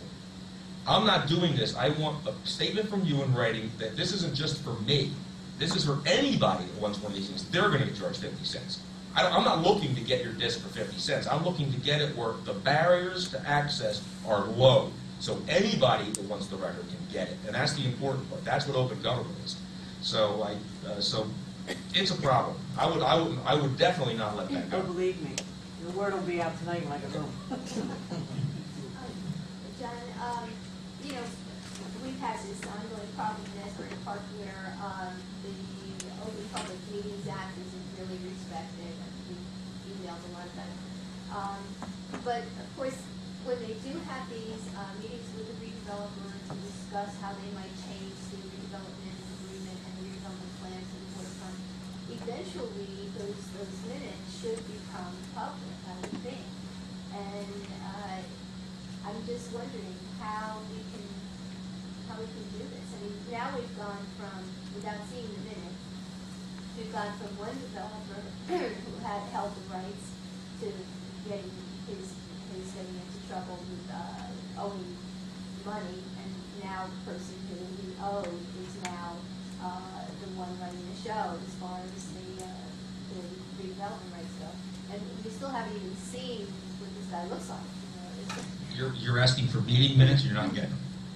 well, I'm wondering, how do we go about this? I mean, at what point do you say, okay, I want the minutes from, I mean, it's just considered contract negotiations. It's like this thing that goes on forever. Well, now we're getting into the Open Public Meetings Act. The Open Public Meetings Act that's fine. We should talk about the Open Public. We haven't talked about the Open Public Meetings Act yet, but there's a law out there called the Open Public Meetings Act that says that, as the Open Public Records Act says, it's important to have access to records. Open Public Meetings Act says it's important for citizens to be able to have access to meetings. So the government has to let you know when the meetings are going to be. They have to say, well, you can show up. And in the case of the municipality and the school board, you have a right to some period of time within there where you can stand up and say whatever you want to them in public. And part of it is they have to keep minutes of those meetings. And there's certain times you can't have we're a town council up here, let's say, of the three of the township committee, and we're going to talk about how we're going to negotiate with a contractor, the guy that's selling us road salt. And we're saying, well, we're going to give him so many dollars a ton, and he's going to want this number of dollars per ton, and we'll go up this high, but we won't go any higher. He can't. If we have this conversation in public, the contractors, we sit right in the audience, he'll know our strategy. We have to be able to, as a town council, we have to be able to caucus and kind of strategize as to how we're going to deal with this litigant or this contractor. So those are reasons for executive sessions, but that's what's commonly abused in a lot of towns, is they go into executive session for reasons that they're not entitled to go into them. And once they go into them, they don't keep reasonably comprehensible minutes of it. So you'll have a 2-hour meeting boiled down to 3 lines on a piece of paper, and they call this reasonably comprehensible minutes. Or what they do is they don't give you access to the meeting minutes even 6 months, 8 months, 10 months after the meeting. They just don't. They say, well, we haven't got around to approving them yet. We're not going to give them to you. The biggest problem with the Open Public Meetings Act is that there is no fee shifting provision, and that's my view. Is that there is no attorney fee provision where if you were successful in litigating against the town for blatantly violating the Open Public Meetings Act, even if you get the judge to say you're right, Maureen, you're right.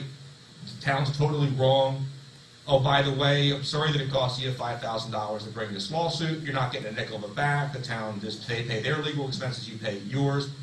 That's the reason why there's so much. It's the same thing with Oprah. Before there was a fee shifting provision, the clerks would abuse the requesters with not getting back to them, or their towns. I shouldn't really lay that on the clerks. The town fathers would say, don't give these people these records because there's nothing they can really do about it because they can't afford to take us to court. Yeah. Well, since we have a fee shifting provision in Oprah, now that's changed. The towns are saying, well, we got to deal with this because we're going to get sued, we're going to lose, and we're going to pay our attorney's fees. It's going to be in the paper, and it's going to make us look bad. They're still operating under the pre-Oprah days in that mode of just let's not do what we're supposed to do because they realize that it's difficult. If not, it's very difficult to expect a member of the public to spend thousands of dollars out of their own pocket in order to make sure their town or their school board is keeping their meeting minutes right or advertising their meetings correctly. So until there's a fee-shifting provision in OPMA, the Open Public Meetings Act, where the attorney fees get paid by the losing municipality or the losing government agency, it's going to be dicey. It's going to be hard. But can I then go in with Oprah and say that those are records that should be there, the minutes? Well, that's a hybrid case. Well, there's two ways I deal with that issue. The first way is I try to find hybrid Oprah OPMA cases. So the situation you're talking about, if minutes are being created but you're not being allowed access to them, I'll go into court and I'll say, look, Judge, number one, under the Open Public Meetings Act, they're supposed to have created and approved those minutes within a certain period of time. Now, the rule in this county that Bob and I got established by Judge Lawson, and any Open Public Meetings Act case is going to go to Judge Lawson. The rule in this county is that minutes for any meeting, whether it's public or executive or whatever, have to be prepared and reviewed and should be approved by the governing body within 30 days after the meeting. Okay, not 6 months, not 8 months, none of that. 30 days. That includes the executive session minutes. Now, does that mean that you have access to the executive session minutes? Not necessarily. Does because that's what John was talking about, but there's exceptions. Now, the issue is, how long do those exceptions apply? They apply as long as the need for secrecy exists. So if there's contract negotiations, and they're holding meetings discussing the contract negotiations, they have to create the minutes, and the minutes have to be approved. Now, when you request them, if the contract negotiations are still ongoing, then the portion of the meeting that dealt with the contract negotiations should be redacted. It doesn't mean that you don't get the minutes. You still get the minutes. The minutes should say when the meeting started, who was there. Who was there is critical, because if they're as Bob knows, if they've got like the other side of the other side in the agreement there, that's not allowed. The whole idea of the confidentiality is that they can internally discuss the issues, not have some private negotiation. They're not supposed to have a private negotiation.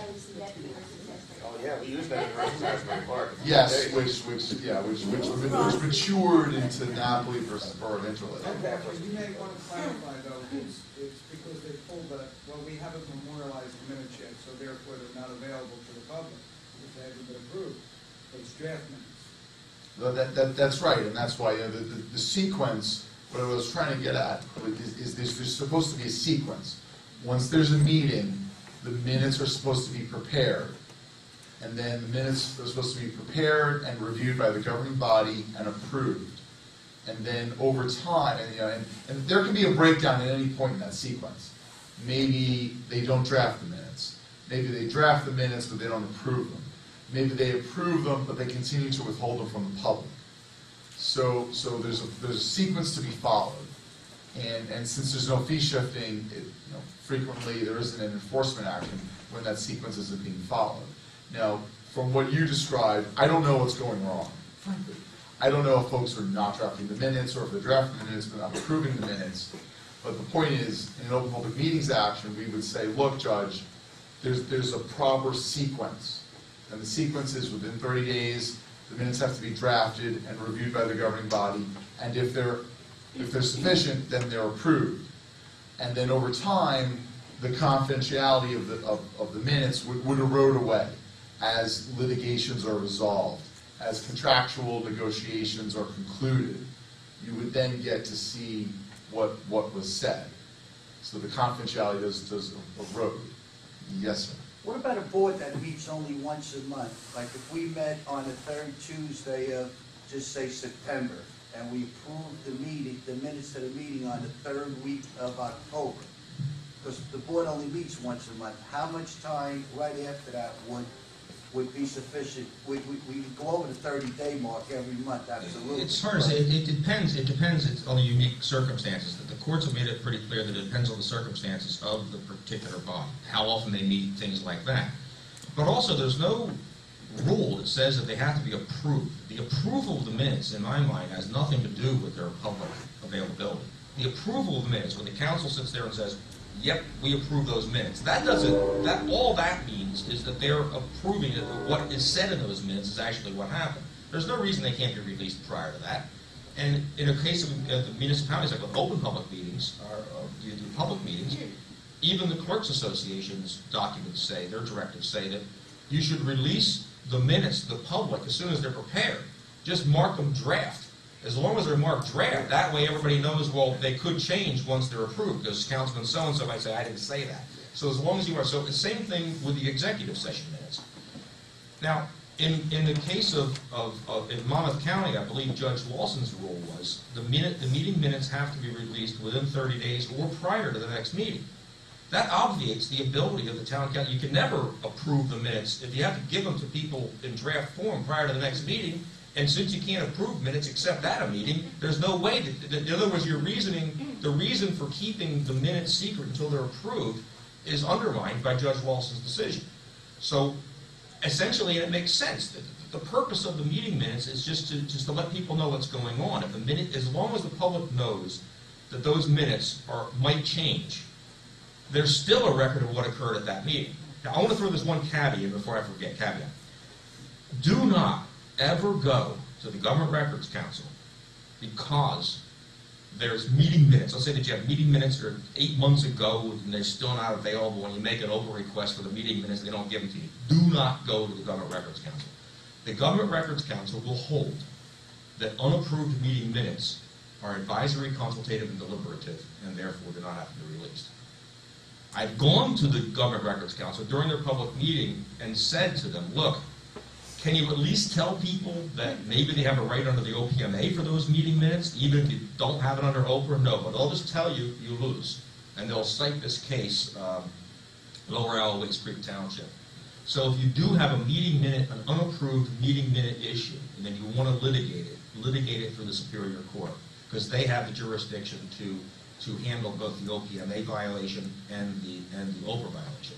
What I'm trying to do is to build up a body of case law in each county. Now you have that already in Monmouth. So if you live in Monmouth County, the Judge Lawson has already held this, both in Napoli and in Paff versus Keyport. Okay, he said this is what you got to do. This is the rule. He says the rule in Monmouth County is this: 30 days or before your next meeting, whichever is first. All you really have to do is, this is what I would do, is go to, let's say that you live in a town that's not Keyport or Interlincoln, say, in these two cases, Judge Lawson held this, that this is the rule. It's likely that if I were to hire a lawyer and sue you, and since you're in Monmouth County and Judge Lawson's still the assignment judge here, he's going to find that you are subject to the same rule. So why don't we save ourselves all the trouble of this lawsuit, and would you just pass a resolution, would you just agree that you have to have these draft minutes available to the public within 30 days. Now the case law, whether it's 30 days, whether it's 2 weeks, whatever it is, the case law does clearly say that the time period within which they have to produce those minutes has to be known and predictable. The public has to know. So this way, when the time period, whatever it is established, that the public is able to say, okay, this is when these meeting minutes are due. I can go tomorrow and get them because that's the deadline. So it's not an unfair question for you to go up to your town council or your school board and say, look, I'm reading in this case here. I'd like to know, would you tell me as a general rule when your meeting minutes, your executive and your public meeting minutes, your redacted executive session meeting minutes in draft form and your public meeting minutes in draft form, when I can get those prior to the next meeting? What is the date by which they will be prepared? What is your general policy? Because I want to read those minutes prior to your next meeting so that I can come in here and remark and make questions and everything else and cogent comments on whatever it is that is in those minutes. And I don't know that, and that deprives me from doing that. It can make me wait until after the meeting before I'm able to do that. So when is it? And they have to tell you. They don't have to tell you, but they'd be wrong. And if your governing body is meeting like quarterly or not every 30 days, I mean, there's no judge is going to say, okay, it's been 30 days. It's usually the sooner of 30 days or your next regularly scheduled meeting. So as long as you're having regularly scheduled meetings, that's what sets the expectation. And John touched on another point, which is very important, which is that in New Jersey, for OPRA cases, you can take your case to the Government Records Council or to the Superior Court. So what's happening is you have these two different bodies that at the same time are developing sometimes inconsistent legal rules. So there's some cases that I would lose in the GRC that I win in court, and there's other cases that I win in the GRC that I would lose in court. So whenever you've got an OPRA issue and you want it enforced, it's always very important to talk to someone, me, John, whatever, talk to someone who's played in both arenas, because there's I'll give you an example. I took a case to court, Superior Court in Union County, that I lose in the GRC. I'm dead in the GRC because the GRC has said, well, look, when you request emails, you have to do these three things. You have to identify the sender or the recipient, you have to identify a date range, and you have to identify a subject matter. And the first two parts of that test I'm fine with. The third part of the test is crazy. Because, how am I, if I'm asking for emails, how am I supposed to know what the subject matter is if I don't know what the emails are? So we had a client who said, I want all the emails to or from this email address for these 2 days. And she didn't include a subject. And we go to court, and Union County is citing the GRC cases saying, if you don't identify a subject, you lose. The court ignored that. The court's allowed to ignore that. The court doesn't have to give any deference to the GRC cases. And we go to court, and the court didn't yell at the Union County Council, but was very short with them and said, look, they gave you an email address, they gave you a mailbox, they said all emails to or from on these particular dates, so why can't you give them the emails? And we got an order telling them to get the emails. So again, that's a case I'm dead in the GRC, but I win in Superior Court.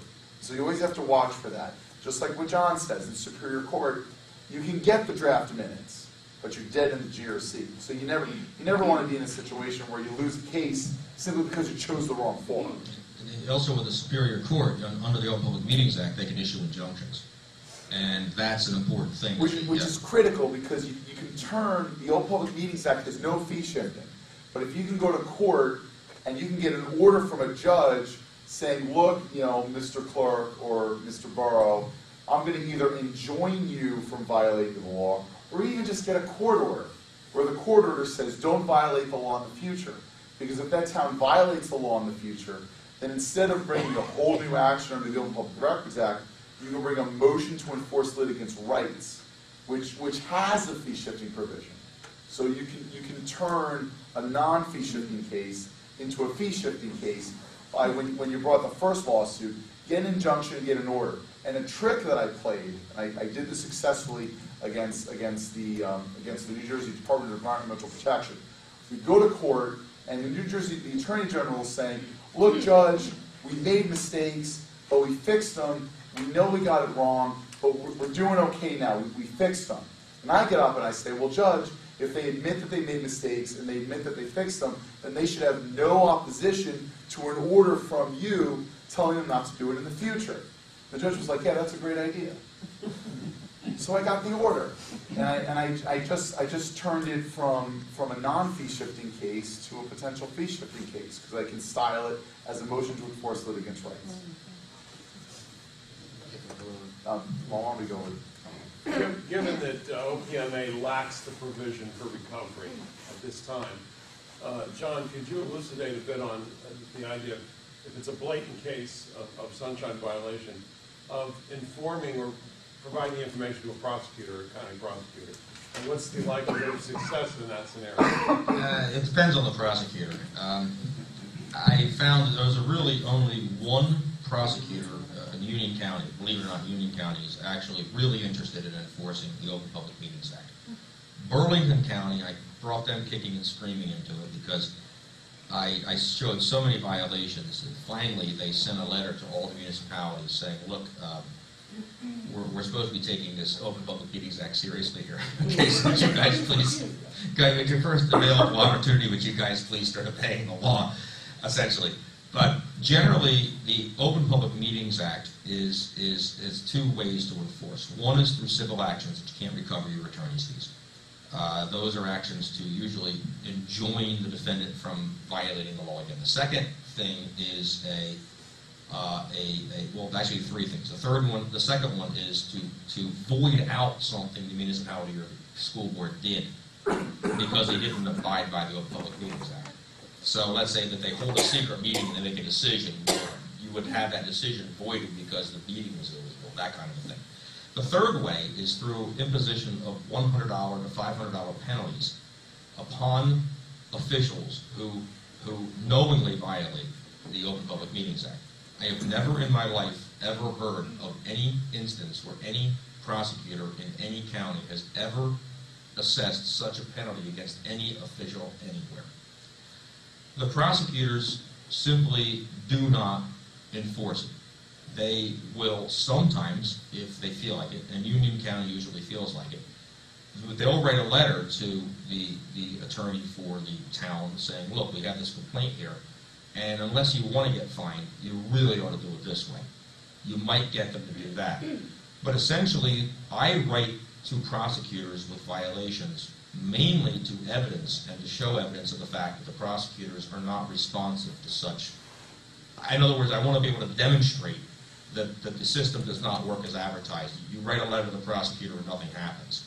So I have, like, Middlesex prosecutors, for instance, is absolutely They've said that, we just don't have the resources to handle this. This isn't on our radar screen. We don't find this to be an important use of our time to enforce the Open Public Meetings Act. So don't send us anything. Monmouth County prosecutor has taken a similar stance. They don't really. I've never seen an instance where the Monmouth County prosecutor has ever enforced the Open Public Meetings Act or even taken seriously a complaint that the Open Public Meetings Act has been violated. Because sometimes the public officials. Well, I've had times where I'm able to say, well, if you don't do this, I'm going to report you to the prosecutors. And the public officials naively don't understand that there's no enforcement. So sometimes they're afraid of a fictitious enforcement action, and they'll actually comply out of fear that the prosecutor will do something. But that's really bad. So essentially, there is no prosecutorial enforcement, or the Attorney General and prosecutors, they don't enforce it. The only way that citizens are going to enforce it is by either paying a lot of money to hire an attorney to bring the case, or to do it themselves, which I can do, and you all can do that too. You might not think you can, but it's not rocket science. I mean, it's filing a lawsuit. There's a book of rules, and it's like making a fairly complex recipe. I mean, you can do it. You just have to follow the instructions. But most people aren't going to enforce the Open Public Meetings Act because they just aren't going to spend the money to do it. So the problem is that there really is no enforcement. And the Open Public Meetings Act, suffice it to say that if anybody's going to enforce it, it's people like us. We're going to enforce it. There is no grown-up out there in some office in Trenton or something that's going to say, you violated the Open Public Meetings Act, but we're going to take care of that. It just doesn't happen. There's nobody that does that. So. But speak to the New Jersey Foundation for Open Government and the... Oh, yeah, well, of course, us. The Foundation for Open Government and the Libertarian Party and the ACLU, there are groups out there of private individuals or private groups that will assist you to the extent that time allows. But what I'm saying is there's no government agency that's going to enforce the Open Public Meetings Act. I have a question for all three of you. First, Michael, on data, when you have volumes of data that you need, can you specify the medium in which you receive it? Well, yes. When I make my request, I ask for the data in the format that they're keeping. That's what the law provides for. So if they're keeping it in an electronic format, I can ask for it in an electronic format, and that's what I do. Years ago, when I first started doing this, before I really knew John very well, I went and asked for a copy of all the purchase orders. Well, you can imagine how difficult it is to make sense of a pile of paper that's 5 or 6 feet high. It's just not workable. And when John explained to me that I could ask for the data in electronic format, either on CD or emailed to me, these days I ask for an email because I don't want to pay for the CD, but it's also just quicker. Now I have the ability to take that data, suck it into a database, sort it, filter it, search through it, total it, subtotal it, export it to Excel, make graphs, whatever I want to do. So it becomes easier to get a handle on it. And only recently I just learned to ask for some additional fields that I never used to ask for. When I would ask for a check register, I never asked for what budget the spending was against and what line item in the budget it was against. And if you have that information, now you can compare what they spent to what they budgeted to spend. Let's go a little bit further. Yeah. If the requester says that he wants a database of say, the tax rolls, sometimes it takes 5, 10, 12 days, depending on the municipality. Very difficult to work with because you have to change the disk. Could you offer, in today's technology, to provide a USB device, a simple hard drive? And you know and I know it's much, much quicker, much easier, less onerous on the municipality, and it's simple. Simple for the provider also, as well as the requester to put that database directly in. Right, and these days you can even ask for a hard drive. I mean, hard drives are not expensive anymore. I can buy a terabyte hard drive for $60.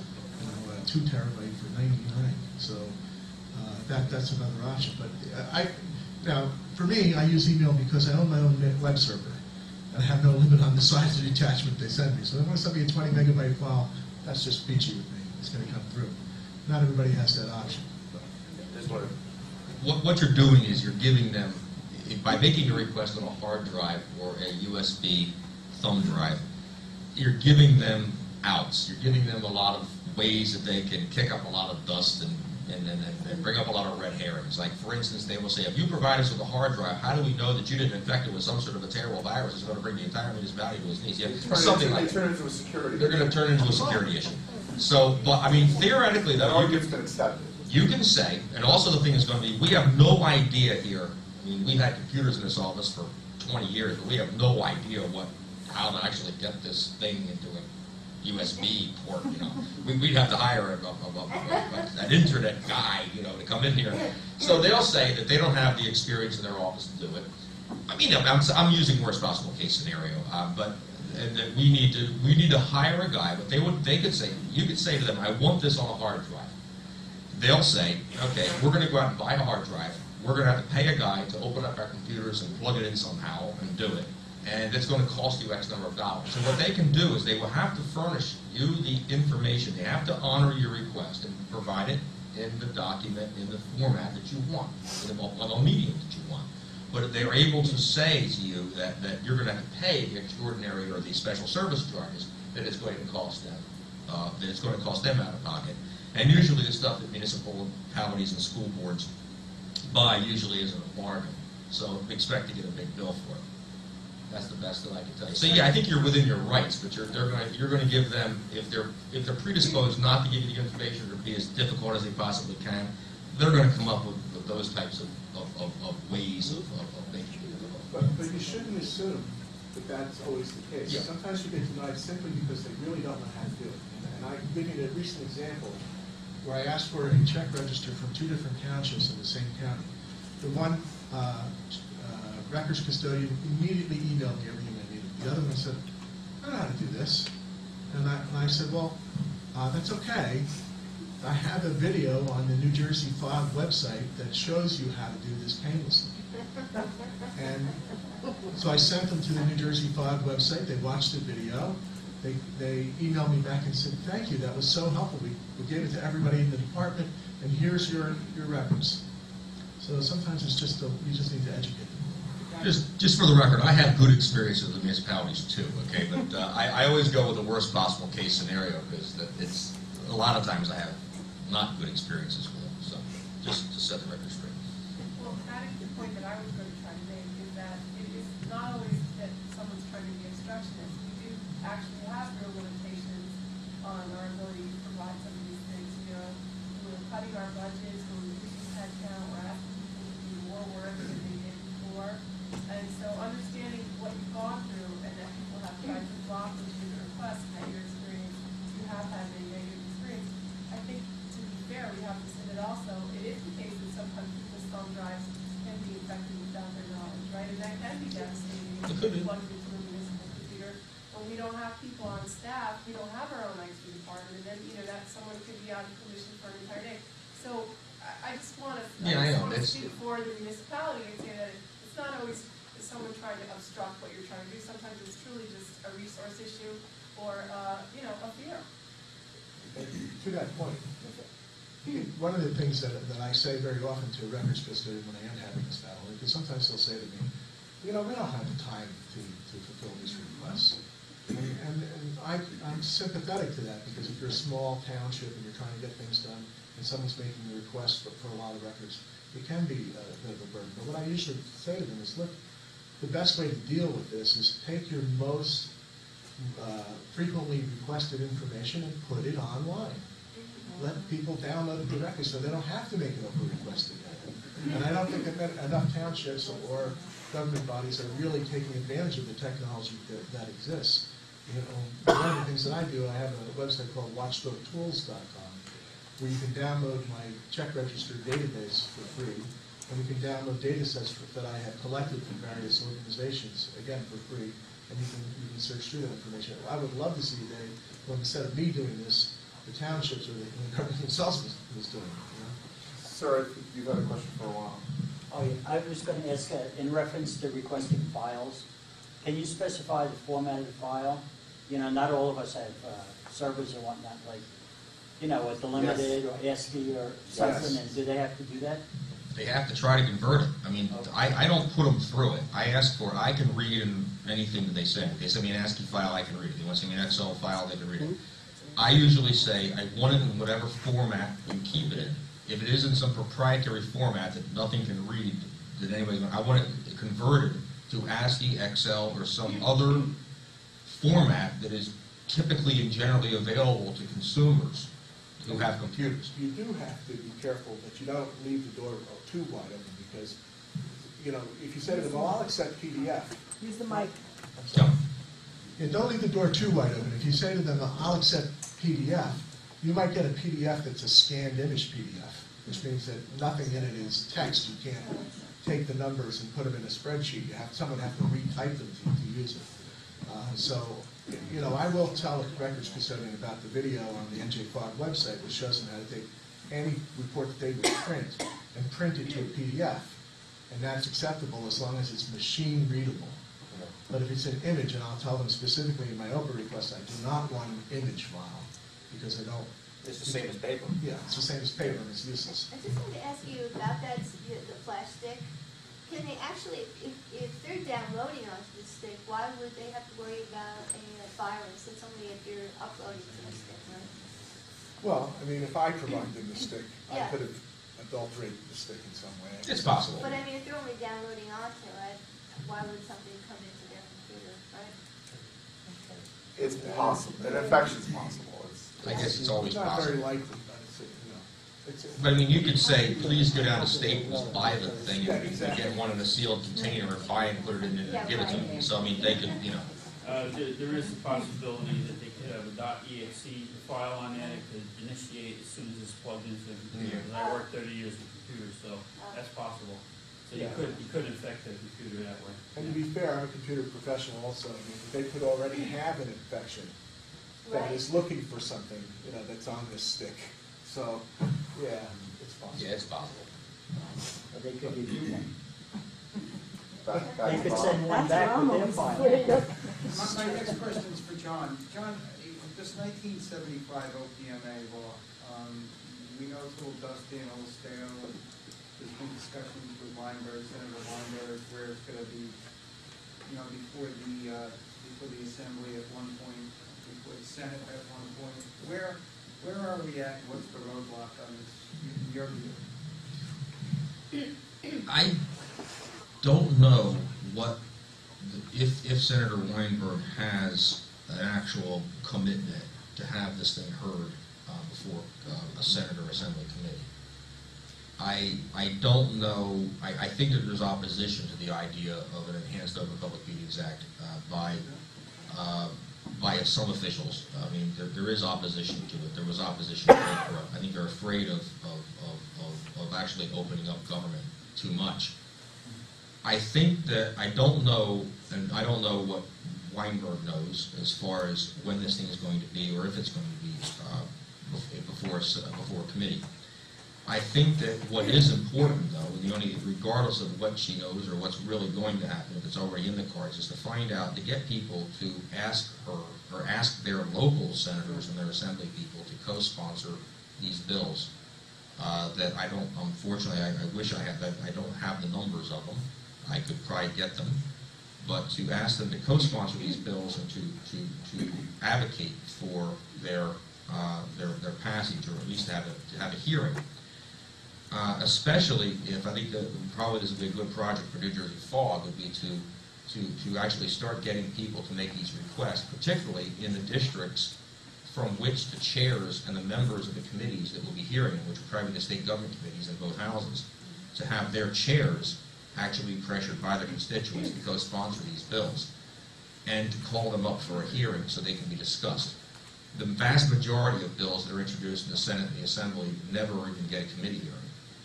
They're never heard, they just die after the 2-year cycle. If you can speak to what just went on with cost of copies and how critical that was, and groups like ours and just people started calling. I mean, I myself just called that day when I found out from NJFOG that they were going to be voting on a Monday for the cost of copies. I started calling my representatives. They didn't even know what they were going to be voting on that day. But if you make a call to your representative and you say, you're going to be voting on this legislation, you may not talk to them, but you'll talk to one of their staff, and they will get back to you. I called 3 people. They got back to me. They didn't know, but they found out, and they knew that there was a citizen, or a number of citizens that were interested in that legislation, and that legislation passed. You can just. Actually, I don't have to, you just did. Yeah. But I think that I find the legislators to be surprisingly responsive and wanting to serve their constituency. I mean, if you ask them a question, I mean, if you say, they don't get as many many requests as you think they get. They're not as unavailable as you think they might be. They actually have offices, and they do have a staff of people. And it's good to familiarize them with the laws. They might not even know it's in the legislature. If you can say, this is a problem I'm having with my town refuses to do this, and this law would make them do that, this is a good reason to do it, I mean, they're going to listen to you. So I think that it's a good idea for people to get, and I think it's actually a better idea for NJFOG to put on our website, these are the bills, this is why they're good, this is who you call, and make the call, and try to encourage people to do that on an ongoing basis, especially, again, the committee chair gets to decide what bills get called up for a hearing. If the committee chair decides never to call the bill for a hearing, you don't get heard. So to find the districts where the committee, maybe your legislator is a chair or a vice chair of the committee, the very committee that will be in that, that's a very important ally to have. And I think that most of these bills, too, like most of them are they're almost no-brainers. If they get to the committee level, it's going to be very difficult to say, well, why shouldn't we have, like the cost of copies. The previous bill was up to 75 cents a page for copies, and that's a lot of money. I mean, 75 cents a page, you get a 12-page document. 75 cents a page for the first 10 pages, 50 cents a page for the next 10 pages, and 25 cents a page for 21 and up. I mean, you're talking about a 12-page document, it's $8.50.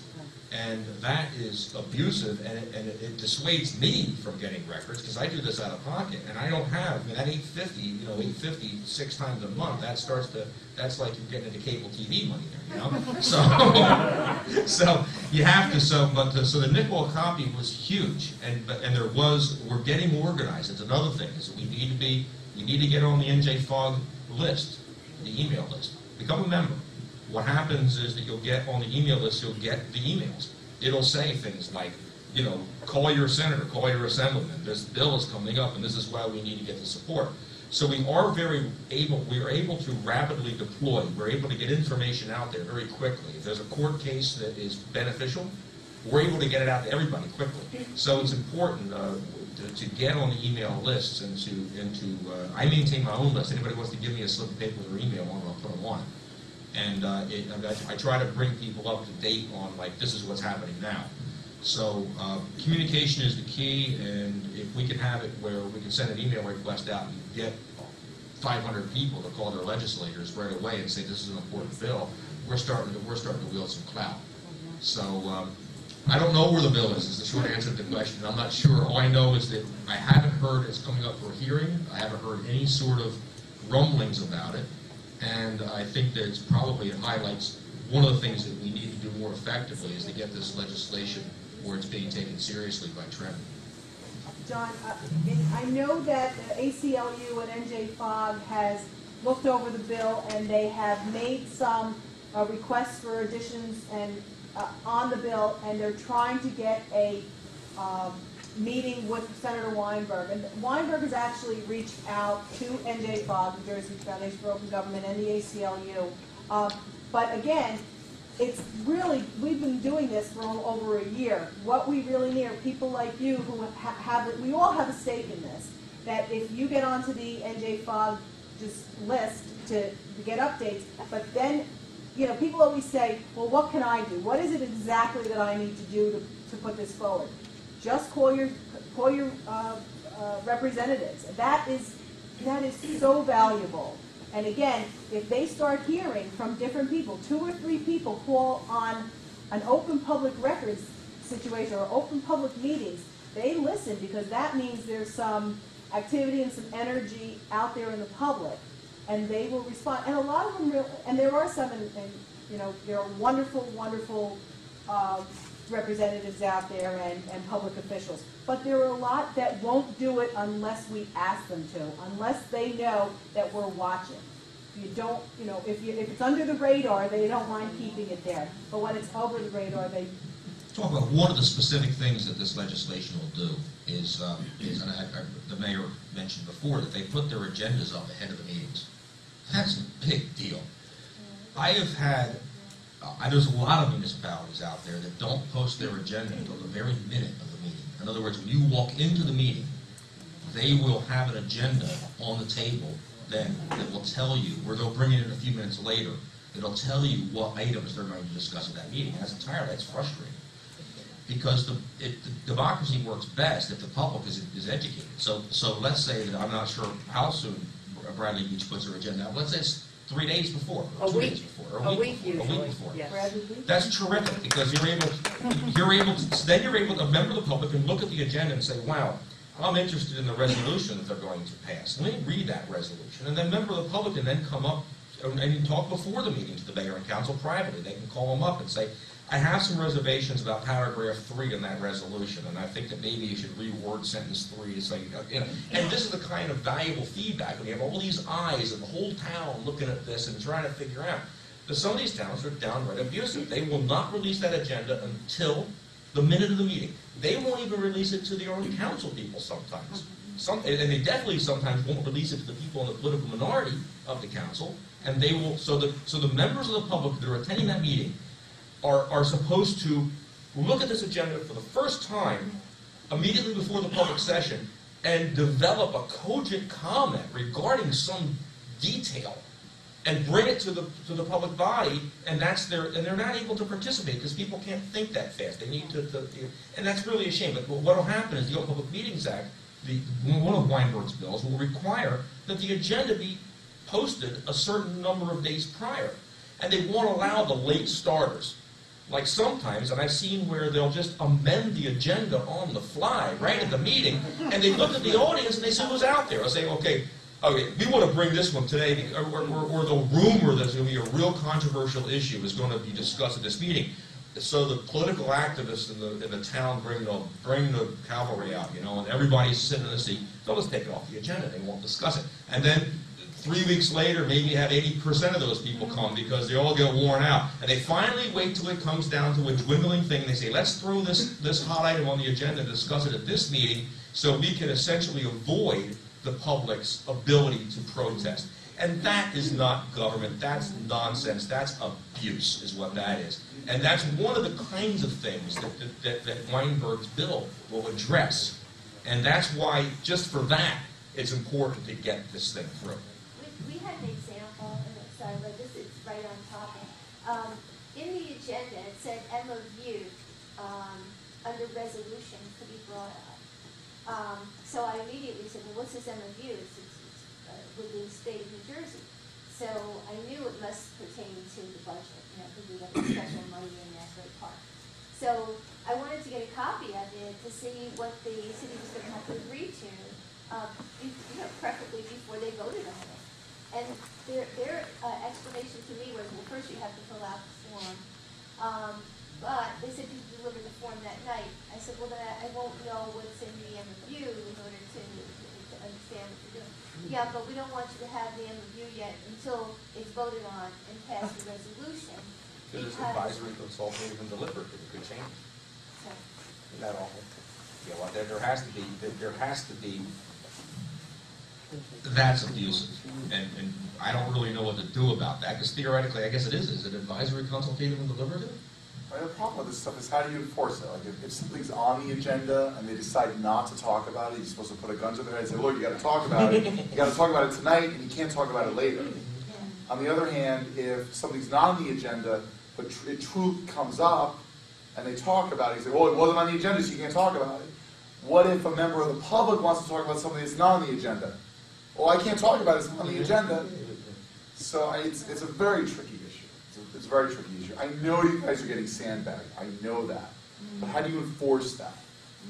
Very difficult to enforce. I have a question. Going back to the executive minutes that the sessions they go into, and of course, people just pulled that last night, and their reason was that the state, and they're talking about a road construction, doesn't want it out of the bag yet. Now, is that reason for executive session if it's going to be a state, state road project? I mean, I couldn't believe I even heard that at the meeting. I mean, that could be a good, that could be a legal reason masquerading as a bad one. I mean, they'll say something like, well, the state doesn't want us to talk about it.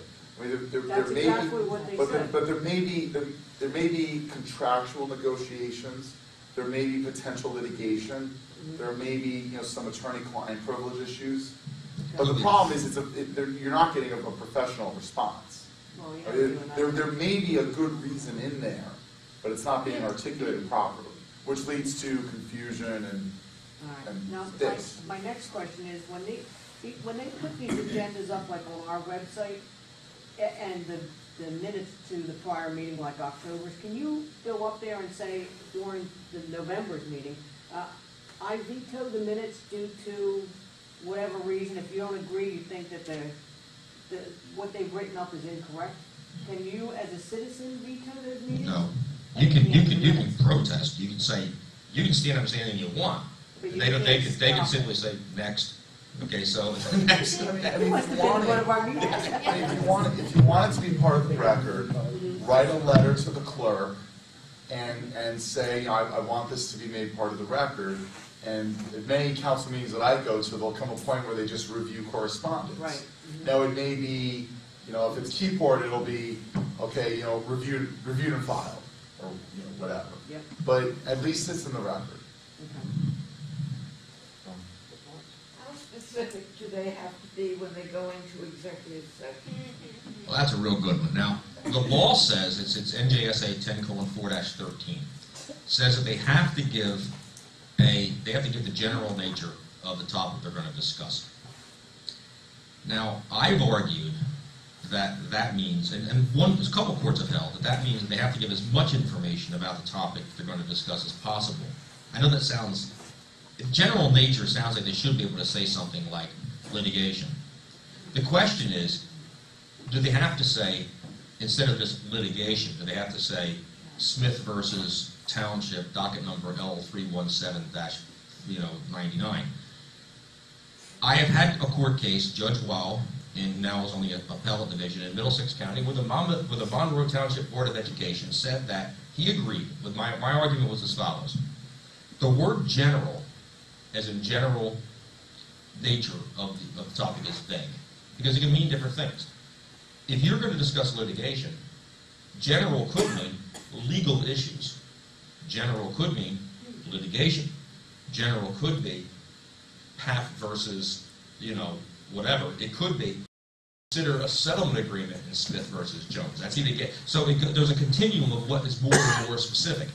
And OPMA also says that whenever there's an ambiguity in the language of OPMA, the courts are required to construe that language in the way that most gives effect to the legislative purpose of OPMA, which is to give the public as much information as they need so they can adequately participate in the democratic process.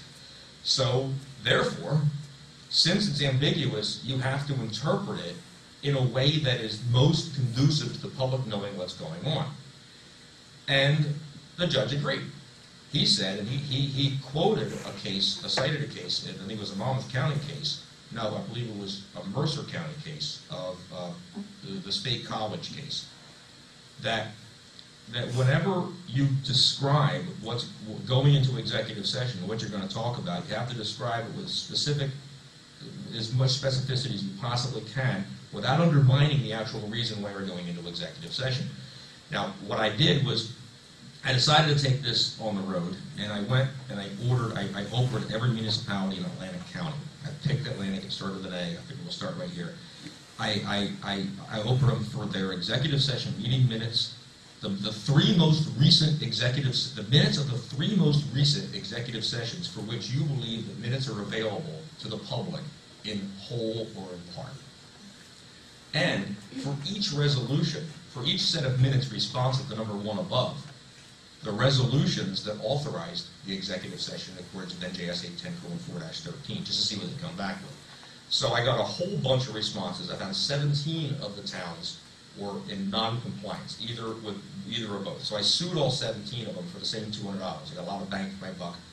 And I served them all. I got a friend of mine, we went down, we traveled, I had a little map.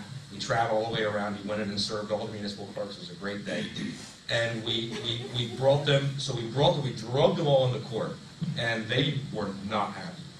They eventually, most of them, 16 out of the 17, said, I told them, I want to settle, let's do the right thing. Even if you don't think I'm right on the law. I mean, all I'm asking for is just for you guys to be as open as possible with your citizens that are paying taxes to you guys. You know, you should want to do this. And some of them sincerely wanted it. Some of them acted sincere, but they really didn't want it. But 16 of the 17, they all settled. There's one town that just wouldn't settle, and that was Port Republic. We had to go to court, and they lost. So I won one and settled with 16. But the settlement agreements, I wrote up this memorandum of understanding that went into excruciating detail on how they're going to make these resolutions. And it said that you have to do as much as possible. You have to say as much. So even if, I said that even if there was a settlement offer, if let's say you had a slip and fall in front of your municipal road, and the guy sues you because he says you didn't pick up the leaves or whatever you're supposed to do, and his attorney submits a settlement offer to you saying, I want to settle the case for $20,000, you should tell the public that we're going to go into executive session to discuss. We received a settlement offer from this guy for $20,000. We're going to discuss it in executive session. Now, of course, you can't hear what you're going to talk about in executive session, but remember, the reason why the litigation exception applies is to protect the town, is to protect the town against the adversary.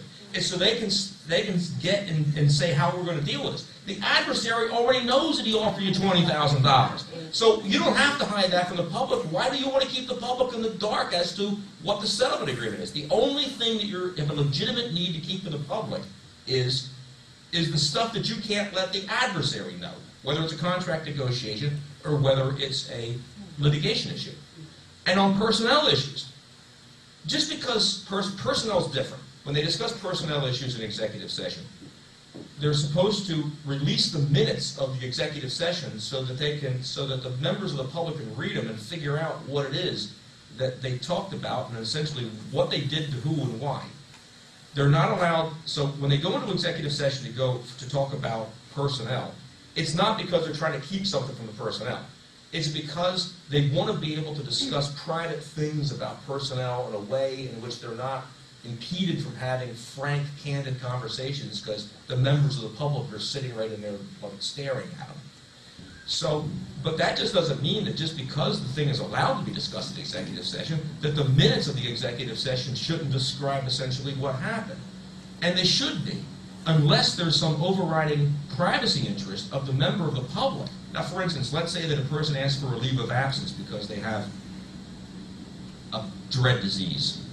And that's discussed. Now, you're not, the person's privacy interest in their own medical problems, and so that supersedes the public's right to know what those medical problems are. That makes sense. But let's say that what they're talking about is we're going to discipline the police chief because he fixed a ticket or something. Well, the public's interest in knowing that exceeds any personal privacy expectation that officer has.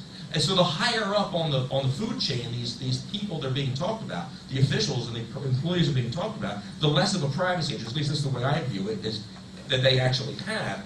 So you should be able to get the executive session meeting minutes with enough detail so you can see exactly what's being discussed. So if it's true that if you obey the law, town, and I can find out 30 days from now under Judge Lawson's rule what it was that you discussed, why can't you tell me right in the resolution before the executive session even happens what it is? If it's just a matter of 30 days, I want to know anyway. Why not just tell me up front? We're going to discuss the ticket fixing by the allegations of ticket fixing by the chief of police or whatever it is that you're discussing. So basically, my feeling is that they should, and I get them to agree to this, is that the 16 towns in Atlantic County are operating under this, under a court order, that the municipal attorney at the meeting is supposed to kind of predict, based upon the person involved in the nature of the personnel discussion, whether or not the details, to the extent the details will be available in 30 days when the minutes are released, and then put that same information, to the extent that it's reasonably calculable, in the resolution that calls or authorizes the meeting to initially. So that is the rule that I think it ought to be. Now that's just my view. I'm not sure if any Superior Court judge will actually enforce that, but I think that's the way it should be, is the meeting minutes, to answer what the resolution has to specifically tell you what they're talking about in as much detail, be it personnel, be it lawsuits, be it contract negotiation, without undermining the need for, or putting the municipality in jeopardy or individual privacy rights putting them at peril. When they went into it, oh, I'm sorry. Thank you. If they, in that resolution, are they permitted to have a catch-all and any other issues that arise? And, No. Okay. And if they have it, some items specifically enumerated, and then something else comes back that was not enumerated, are they supposed to come back and say, we're talking about this now? Yes. We're going to go in to talk about litigation. See, here's what I think everybody ought to do in their town to really drill into this. You send them the open request, and I'll repeat it. The minutes of the three most recent executive sessions that you had, for which you assert the minutes are publicly available in public part. 2, the resolutions that under NJSA 10:4-13 authorize those meetings. That's going to take a bunch of stuff. What is, first off, you're going to see is how recent those meeting minutes are that come in. Okay, so you're going to have a town, like I had a town, down like, I forget which one, it was Atlantic County. I made this request in August of 2009, asking them for the 3 most recent executive session minutes for which they can be disclosed. And they gave me some stuff from March of 2008. Meaning that, we've had executive sessions every meeting here, from March 2008 to August of 2009, but none of those things were even redacted versions of those aren't available. Well, there's a problem there. Okay, so how up to date are you guys in getting these minutes out to the public? And then now they're giving you minutes of, doesn't matter when they are, and they're giving you the resolutions that authorize the executive sessions at which those meetings are recorded. Now you get to look at the executive session resolution and compare what they said they were going to talk about to the actual things that they did talk about at the executive session. And there should be a one-to-one correspondence between the things that they're talking about, the things they say they're going to talk about, and the things they actually did talk about. If you find that they were going to talk about 1, 2, and 3, and they really talk about 1, 2, 3, and 4, you're right, they violated. They're supposed to go, if they said we're going to talk about this litigation and this litigation, and they talk about 3 things, what they should have done is when that third thing came up, somebody should have said, oh, wait a minute, we can't talk about that because we didn't tell the public we're going to talk about that. Adjourn the executive session, go into public session, pass another resolution saying you're going to go in and talk about number 3, and then go back in and talk about number 3. Now that might sound like a lot of work, but that's what, there's a quote in one of the court cases that say the government has a responsibility to turn sharp corners with its citizens. You can't play fast and loose with this stuff. This is important. But what you're going to find in most towns is it's not going to be like, well, you're not going to tell a correspondence between what they talked about and what they said they were going to talk about, because what they said they were going to talk about is so vague. But you could then go to the town council and say, look, you said you were going to go in and discuss legal issues, personnel issues, and any other things that you feel like talking about in executive session. That's what your resolution says. But when I see that you went to executive session, you can talk about this piece of litigation, you can talk about this piece of litigation, and that piece of litigation, and that personnel issue. Now, each one of those pieces of litigation were filed in the Superior Court of New Jersey. Any citizen could go down there and just pull that file and look at the litigation. So why couldn't you have told us in the resolution that these were the things that you're going to be talking about? And those are good questions. We're going to have a hard time answering that question if they care. But that should be brought to their attention if they're doing that. And say something else. I have a lot of people call me from a lot of towns all over the state complaining about first off, everybody's town is the most corrupt in New Jersey. They call me. Everybody, Amesport, whatever. They're all bad.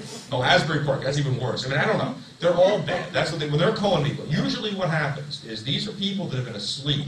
They haven't gone to any of these meetings. They haven't done anything. They have participated, 0 participation in their local government.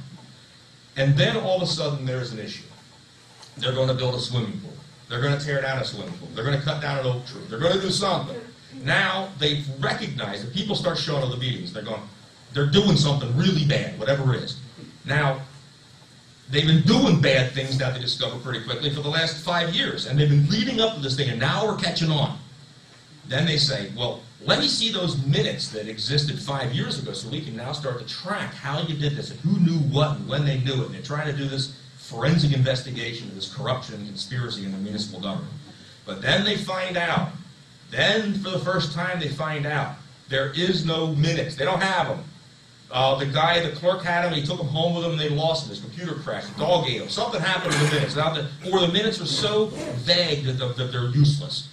And now the record that they need to make their case is never going to be recoverable. So my thing is that even if you have no issue with your town, even if you think your town is the mayor and the council are doing the best job, don't let them get away with these shoddy minutes and resolutions that don't tell you what they're going to talk about. Hold their feet to the fire. Hold them accountable. Make sure they're obeying the law, because it could be that 5 years from now there will be an issue, and you're going to want to know what they were talking about then, and you're not going to have it, and you're going to be sitting there with empty hands, not being able to make your case, and then they're all going to say, yeah, you know, you're right, that prior administration, they really should have done a better job on those minutes, but man, we're really sorry, but they just don't exist, you know? No, don't let them get away with it. Go to your town. And before, it's like preventative maintenance on your car. You got to go to your town, you got to fix the stuff before it breaks. And this is one case where I've seen this happen. My experience is time and time again. It's like proper municipal hygiene. You know, you have to make sure it's being done all the time. So I would say seriously, guys, make that request. And if you find that there's problems with it, correct them now. What are the clerks told they have to do as far as the minutes? It sounds like it's whoever's interpretation. They just go with it. A lot of it is they defer to the municipal attorney.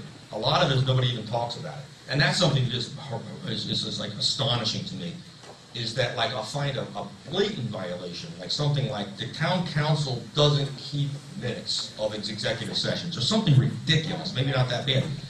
And I'm like saying, you know, you guys have an administrator getting paid $120,000. You got an attorney getting paid $140,000 a year. You got all these people with plaques on their walls and certificates of law degrees and everybody else all floating around. They're all at these meetings. They've been at these meetings for the last 5 years, and it never occurs with any of these people that they're supposed to like have minutes of these executive sessions. It takes some guy from Somerset to bring this to your attention. I mean, I'm not getting paid anything for this. What are you people doing for your money? I mean, there's nothing wrong. So usually what happens is a lot of times the clerks are generally well-meaning people. I've run into very few evil clerks. Most of these people are afraid for their jobs. It's not, when they're not giving you information, more times than not, it's a reflection of the people behind the clerk. It's the administration, it's the town council, it's the mayor, it's somebody saying, no, we expect you, regardless of what they teach you in clerk school, we expect you, if you want to be here, you put a lid on it. John, And that's, yeah. Sorry to interrupt, but why don't we just take a few more last questions? Okay. Call them right here. We'll just get rolling. Yeah, we'll go down to a bar and continue. There's several in parentheses. Yeah. What's up, Don? Don? You heard about Nixon erasing the tape. In Neptune, you cannot understand what the tapes say. They are incomprehensible. Plus, you don't know who's talking. I don't know what to do about this. You cannot understand. I've asked for tapes. You cannot understand.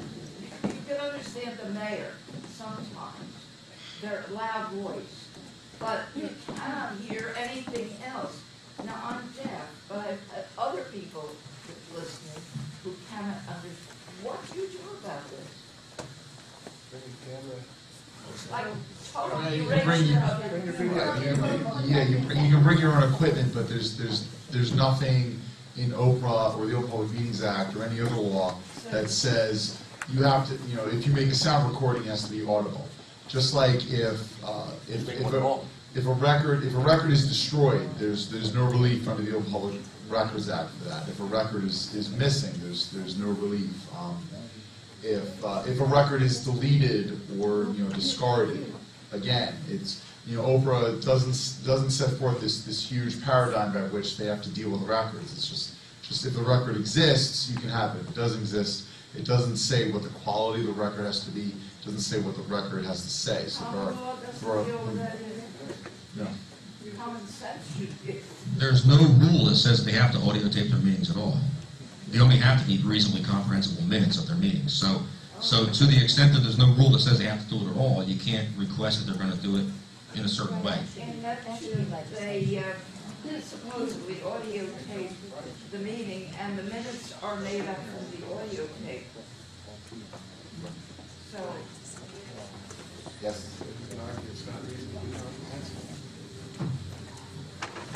Yes. I have a hearing problem. I have 2 hearing aids. And I went to our meeting and I could never hear anything. So I went and I got all the records for the ADA. The market, the facility. And I took them from Washington and I took them to our township and I gave them to them. And our administrator, who was an ex-cop, had said he had too much cop left in it. I agree. He told me he didn't agree with what I was saying. I said, well, I'm reading this from the papers from Washington. To find another person in charge of hearing, got the papers right from New Jersey and took them in there, and they had to put these speakers up because I have to be able to participate in the meeting. Yes. And I don't think it's fair that, even though now I could hear fine, nobody else could hear either. So when I could hear, the whole group. Well, that's interesting. I mean, because basically they don't have to keep an audio tape, but they do have to have it where you can listen. The whole purpose of it is to observe and to listen to what's going on at the meetings. So let's say they had it where you can't hear the ADA. I think that's a pretty good argument. So there, if you have the speakers and you can actually, then a person can actually record the meeting themselves. That we have a right to do, video or audio taping. So I think that's a good way to go, is to get a person that's hard of hearing and have them bring an action under the ADA. Sorry? I don't know. To piggyback on top of that, my wife used to work for a municipality in Neptune, and she worked for Board of Health. And under ADA, she was the coordinator. And there is a law, and they, like you said, in public participation, especially in a meeting, she bought the sound system that they said that they had a very bad one, and put the loop, which she's saying with the hearing aid, they don't even furnish the headphones and everything else. It's the law. It's a federal law under ADA, and they have to provide it. And also like interpreters in a courtroom for the deaf. My son is deaf too, because he had an accident one time, and they weren't prepared. And we had to get interpreters to come in for the prosecutor as well as the assessor attorney. But what I'm just trying to say, where these problems exist, because the microphones, like what you gentlemen were talking, if you don't have the microphone in front of you, it's hard for the person in the back to hear you or in the middle, okay? It's drowned out. But that's something that they have to push for, ADA, to make sure they recognize it in the meetings, because they use that at every meeting I went to. That would be what we would need as a person with a disability to go to, and it doesn't have to be your own town. It could be any town. The ADA, they have to have a representative on their staff, each town, because they get federal funding, and it mandates that. Oh, that's a good, I'll tell you, it sounds like a whole fertile field for litigation is what it sounds like. They're a real smart person. they use this as part of the cover-up, and there is often at a meeting this huge distance between the dais and the people. And one time, I took my chair and I put it up under the dais. I said, I can't hear you. This is a political statement. But this is talking about federal, is there any hope for getting something similar to the Open Public Meetings, Open Public Records Act on a federal level? We have. What do you mean? Well, I've been trying. There is a federal. There are federal analogs to the Open Public Meetings Act and the Open Public Records Act, but they apply to federal government. That's what I'm looking for. Yeah, state. I think it's going to be state law that's going to control state government. I don't think you're going to find, unless they find it. Yeah. From a federal agency. I'm trying to Well, get it's federal. federal agency. Yeah, make your request under the Oh, I see. Okay. Information Act. No, No. that's not my point. But, no, what I'm getting is answers from an agency that just says, we have the right to withhold these documents. We don't have to give you any information about lunch. Well, they may or may not have that right under the Freedom of Information Act. Just like Oprah, Freedom of Information Act creates this whole framework under which they're supposed to respond, and there's exceptions. Who do you appeal that to? Because they Federal appeal court. it through their own, so I'd have to take the federal court. I mean, I'm sure you have to exhaust your administrative remedies first. Yeah, I did. Yeah, then you go to federal court. And is that, do you know, do they cover your fees or not? I don't know the answer. I've never. Another question? This has anything to do with exactly that subject. What type of things can you talk about when you have comments from the public? Well, when you go to a public meeting, you have a First Amendment right to talk about whatever you want. In addition, under the Open Public Meetings Act, if it's a municipal meeting or a Board of Education meeting, they have to set aside time for the public's comments. Not at a county freeholder meeting or a zoning board meeting or any other kind of meeting. So they may not have the obligation to allow you to comment. Now, of course, there's exceptions because, for a zoning board, they may have a hearing at which the public has a right. So just because there isn't a right under the Open Public Meetings Act for you to speak, that doesn't mean that some other statute gives you the right to speak. But in terms of what you can say, as long as you're not disrupting the meeting or defaming someone, you can say whatever you want. Okay, yeah. Like our meeting last night, we had a lady whose husband was really beat up in the election. So she got up there and told them during public comment that they owed her husband an apology because there was nothing, unless they could absolutely prove, which they couldn't, that he said these things or did these things, she felt like they owed him an apology. And the mayor immediately said, whoa, no talk, no politics, no, we can't talk. Now, what I do in circumstances like that, and it's a specific situation, but when I have someone who goes to a meeting and is otherwise following all the rules and wants to talk about something, and they get cut off or shut down, what I do is I bring a lawsuit in Superior Court Special Civil, okay? And I bring it in Special Civil as a jurisdictional limit of $15,000 in damages. But your First Amendment rights are enforceable there. And why do I bring it in Special Civil? And I've done this successfully. I bring it in Special Civil because you bring it in Superior Court, there's a $200 filing fee, and discovery is going to last, because it's a civil rights case, discovery is going to last 450 days. So you're locked into at least a year of litigation, at least. If you go to Special Civil, it costs $30 filing fee, $30 to get it served. You get a court date in 30 days in most counties. You're not going to have a trial that day, but then you'll have a trial in another 30 days. And so what I do is I say, okay, how much is that person's rights worth? Is it worth $15,000? Maximum $15,000. Is it worth 10? Is it worth 5? And what happens is you get the other town's attorney, you get their JIF involved. I did this once where I had 2 attorneys. So you have one guy, you have Fred making $300 an hour, and then like Sam with $200 an hour, and I dragged them to court twice on a case where their maximum exposure is $15,000. I must have cost them like at least $5,000 to $10,000 in legal fees, because Mr. Mayor told Mrs. Whatever to shut the hell up. He's not allowed to do that.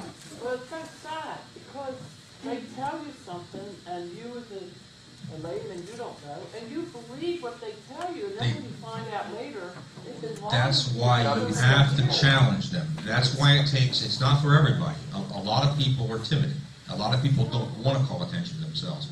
But you have to go out there and push the envelope. That's why if you're willing to do it, it's important to do that. It's important to hold their feet to the fire and say, look, you can't push me around. I can talk about whatever I want. You sue them, you win, and that emboldens the meeker people, the more mild people. They'll say, well, I'm not going to allow myself to be pushed around because there's been a precedent set. I know what line I can go up to now, and they're not intimidated by this blustering of the mayor. And I don't take any pleasure in seeing the taxpayers have to pay, because the mayor is not going to cost them a nickel out of his pocket. It's going to be the insurance company, it's going to be the taxpayers going to end up paying this. But I don't know any other way to do it when your rights are being. Tools that you have. That's all that you have. So hopefully, what you can do is by having one case and it will be in the newspaper, the Burlington County Times, that the mayor is told he's wrong. You can't do this anymore. What that will do is that'll provide a guidepost and a bright line for everybody in that whole area. I was the next person to talk, and he told me again that I was not to talk about politics, and I told him, I'm in the United States of America, and I have the right to freedom of speech, and I'm going to say what I have. And it says, you can either sit there right, and listen, but I'm going to still keep saying it says right in the OPMA that you have the right to speak of anything that you believe is going to be of interest to the members of the municipality. So once you open that up like that, you can't have some content-based where the only okay comments are the ones where you praise the mayor about what a great job he's doing, but as soon as you criticize him, you can't say that because you're being negative. I mean, that's the whole idea. This is a rough and tumble debate. This is when it's working. Democracy is a messy thing. It sometimes hurts people's feelings, but that's how it's supposed to work. And the mayor has no right to do what he did. Can they limit you on how long you can? Oh yeah, they can set up reasonable time. They can say everybody gets 2 minutes, everybody gets 5 minutes, everybody gets whatever it is. Stop you from speaking again. They can set up reasonable time and manner restrictions. They can determine the length of the portion, and I think it would be fair to say that they can say one person can speak once. I think they can do that. Can they arbitrarily just close the public session? Not if there's people who haven't spoken yet. And I know there's some jurisdictions that say 3 minutes per person, maximum 30 minutes. So the question is that reasonable or not? But they haven't set a parameter. Well, I mean, if no parameter has been set, then there's no rule to enforce. They can't just make it up on the fly. I mean, if I were advising a town, I would say, look, create your regulations. Have your regulation, pass a resolution, pass an ordinance, whatever. And the ordinance would say maximum of 3 minutes or 5 minutes per person, and 1 person per whatever. So they have to have an open comment period. So 1 person per, each person gets to speak once. That's reasonable. Now, if ordinances are coming up for vote, then those have their own specific times. Same thing, 3 minutes or 5 minutes, whatever is reasonable, and you only get to speak once. Yes, ma'am. Can you give your thoughts on this recent news article I read in the Asbury Park Press, so it took place in Monmouth County, where I'm going to say that the mayor said even though they videotape their meetings, during public comment, they're going to cease videotaping. I mean, that's fine. I mean, there's no obligation to videotape. I mean, I've always felt that public agencies cause themselves many more problems by recording stuff than by not recording it. I mean, if I were advising a public agency, I would tell them, don't record anything. Why? You're just creating problems for yourself. Because if you misbehave, you're creating a record of your own misbehavior. And so, I mean, again, from the perspective of a public agency. Now, you guys have the right to record meetings. So just because a public agency doesn't do it, doesn't mean if it's important enough, just like there's at least 2 video cameras in this room tonight. So just like if it's important enough for you to videotape it, then videotape it, record it. You're allowed. The Supreme Court has said you're allowed to record it. So from my perspective, as from a public agency's perspective of risk management, I would say don't. I would say don't, because more often than not, you're going to be accused. People are going to be accusing you of stuff, and then you want to create that record or not. I just think it sets up a real chilling effect on public comment if their protocol has been to videotape the entire meeting, including public comment, and then they're stopping to shut things down during public comment. Well, how is that chilling? I think for other people in the community, a lot of times people come up and speak at a meeting, not just because, and these are, I'm talking about things that are broadcast too and are available. I mean, that's why they're videotaping, they're putting them on public access, they're putting them on the internet. A lot of times, I know for myself personally, I can make a phone call to the administration and get the information I need, but but that only benefits me. I don't have this mass media, so I get up there a lot of times and speak because I want the people in the audience behind me Right. to hear it, and I want to see the viewing audience, Right. those who take the time. So that is, I see that as decreasing the transparency and decreasing the openness, because it doesn't get that, it doesn't broadcast that part of it as well. Right, I mean, it makes me suspicious. I mean, why are they afraid of Well, broadcasting public exactly. comment? First of all, where did the little folders go that we were supposed to take? That I, had, I owe you one, you'll have to, I gave them all out, I'm sorry. how come you did that? They were up there for everybody. Okay. Thank you. Well, Second question, do they have to have a public comment period? I've been telling them. They do, Yes. the Now, town. town councils, And school board. they do, they have to have them. And school boards have to have it. Okay. Yes, sir. In our town, they actually used the police one evening to stop the discussion. And it was one more word of you, and you will be removed. And it was during a compliment actually was making comments, and I was responding to it. It was during the public comment, and they actually called the police in. And they said, one more word, and you will be removed from the meeting. I think that's an abuse of their authority, and I think they gotta be hauled into court, is what I think. It depends on the statute of limitations, how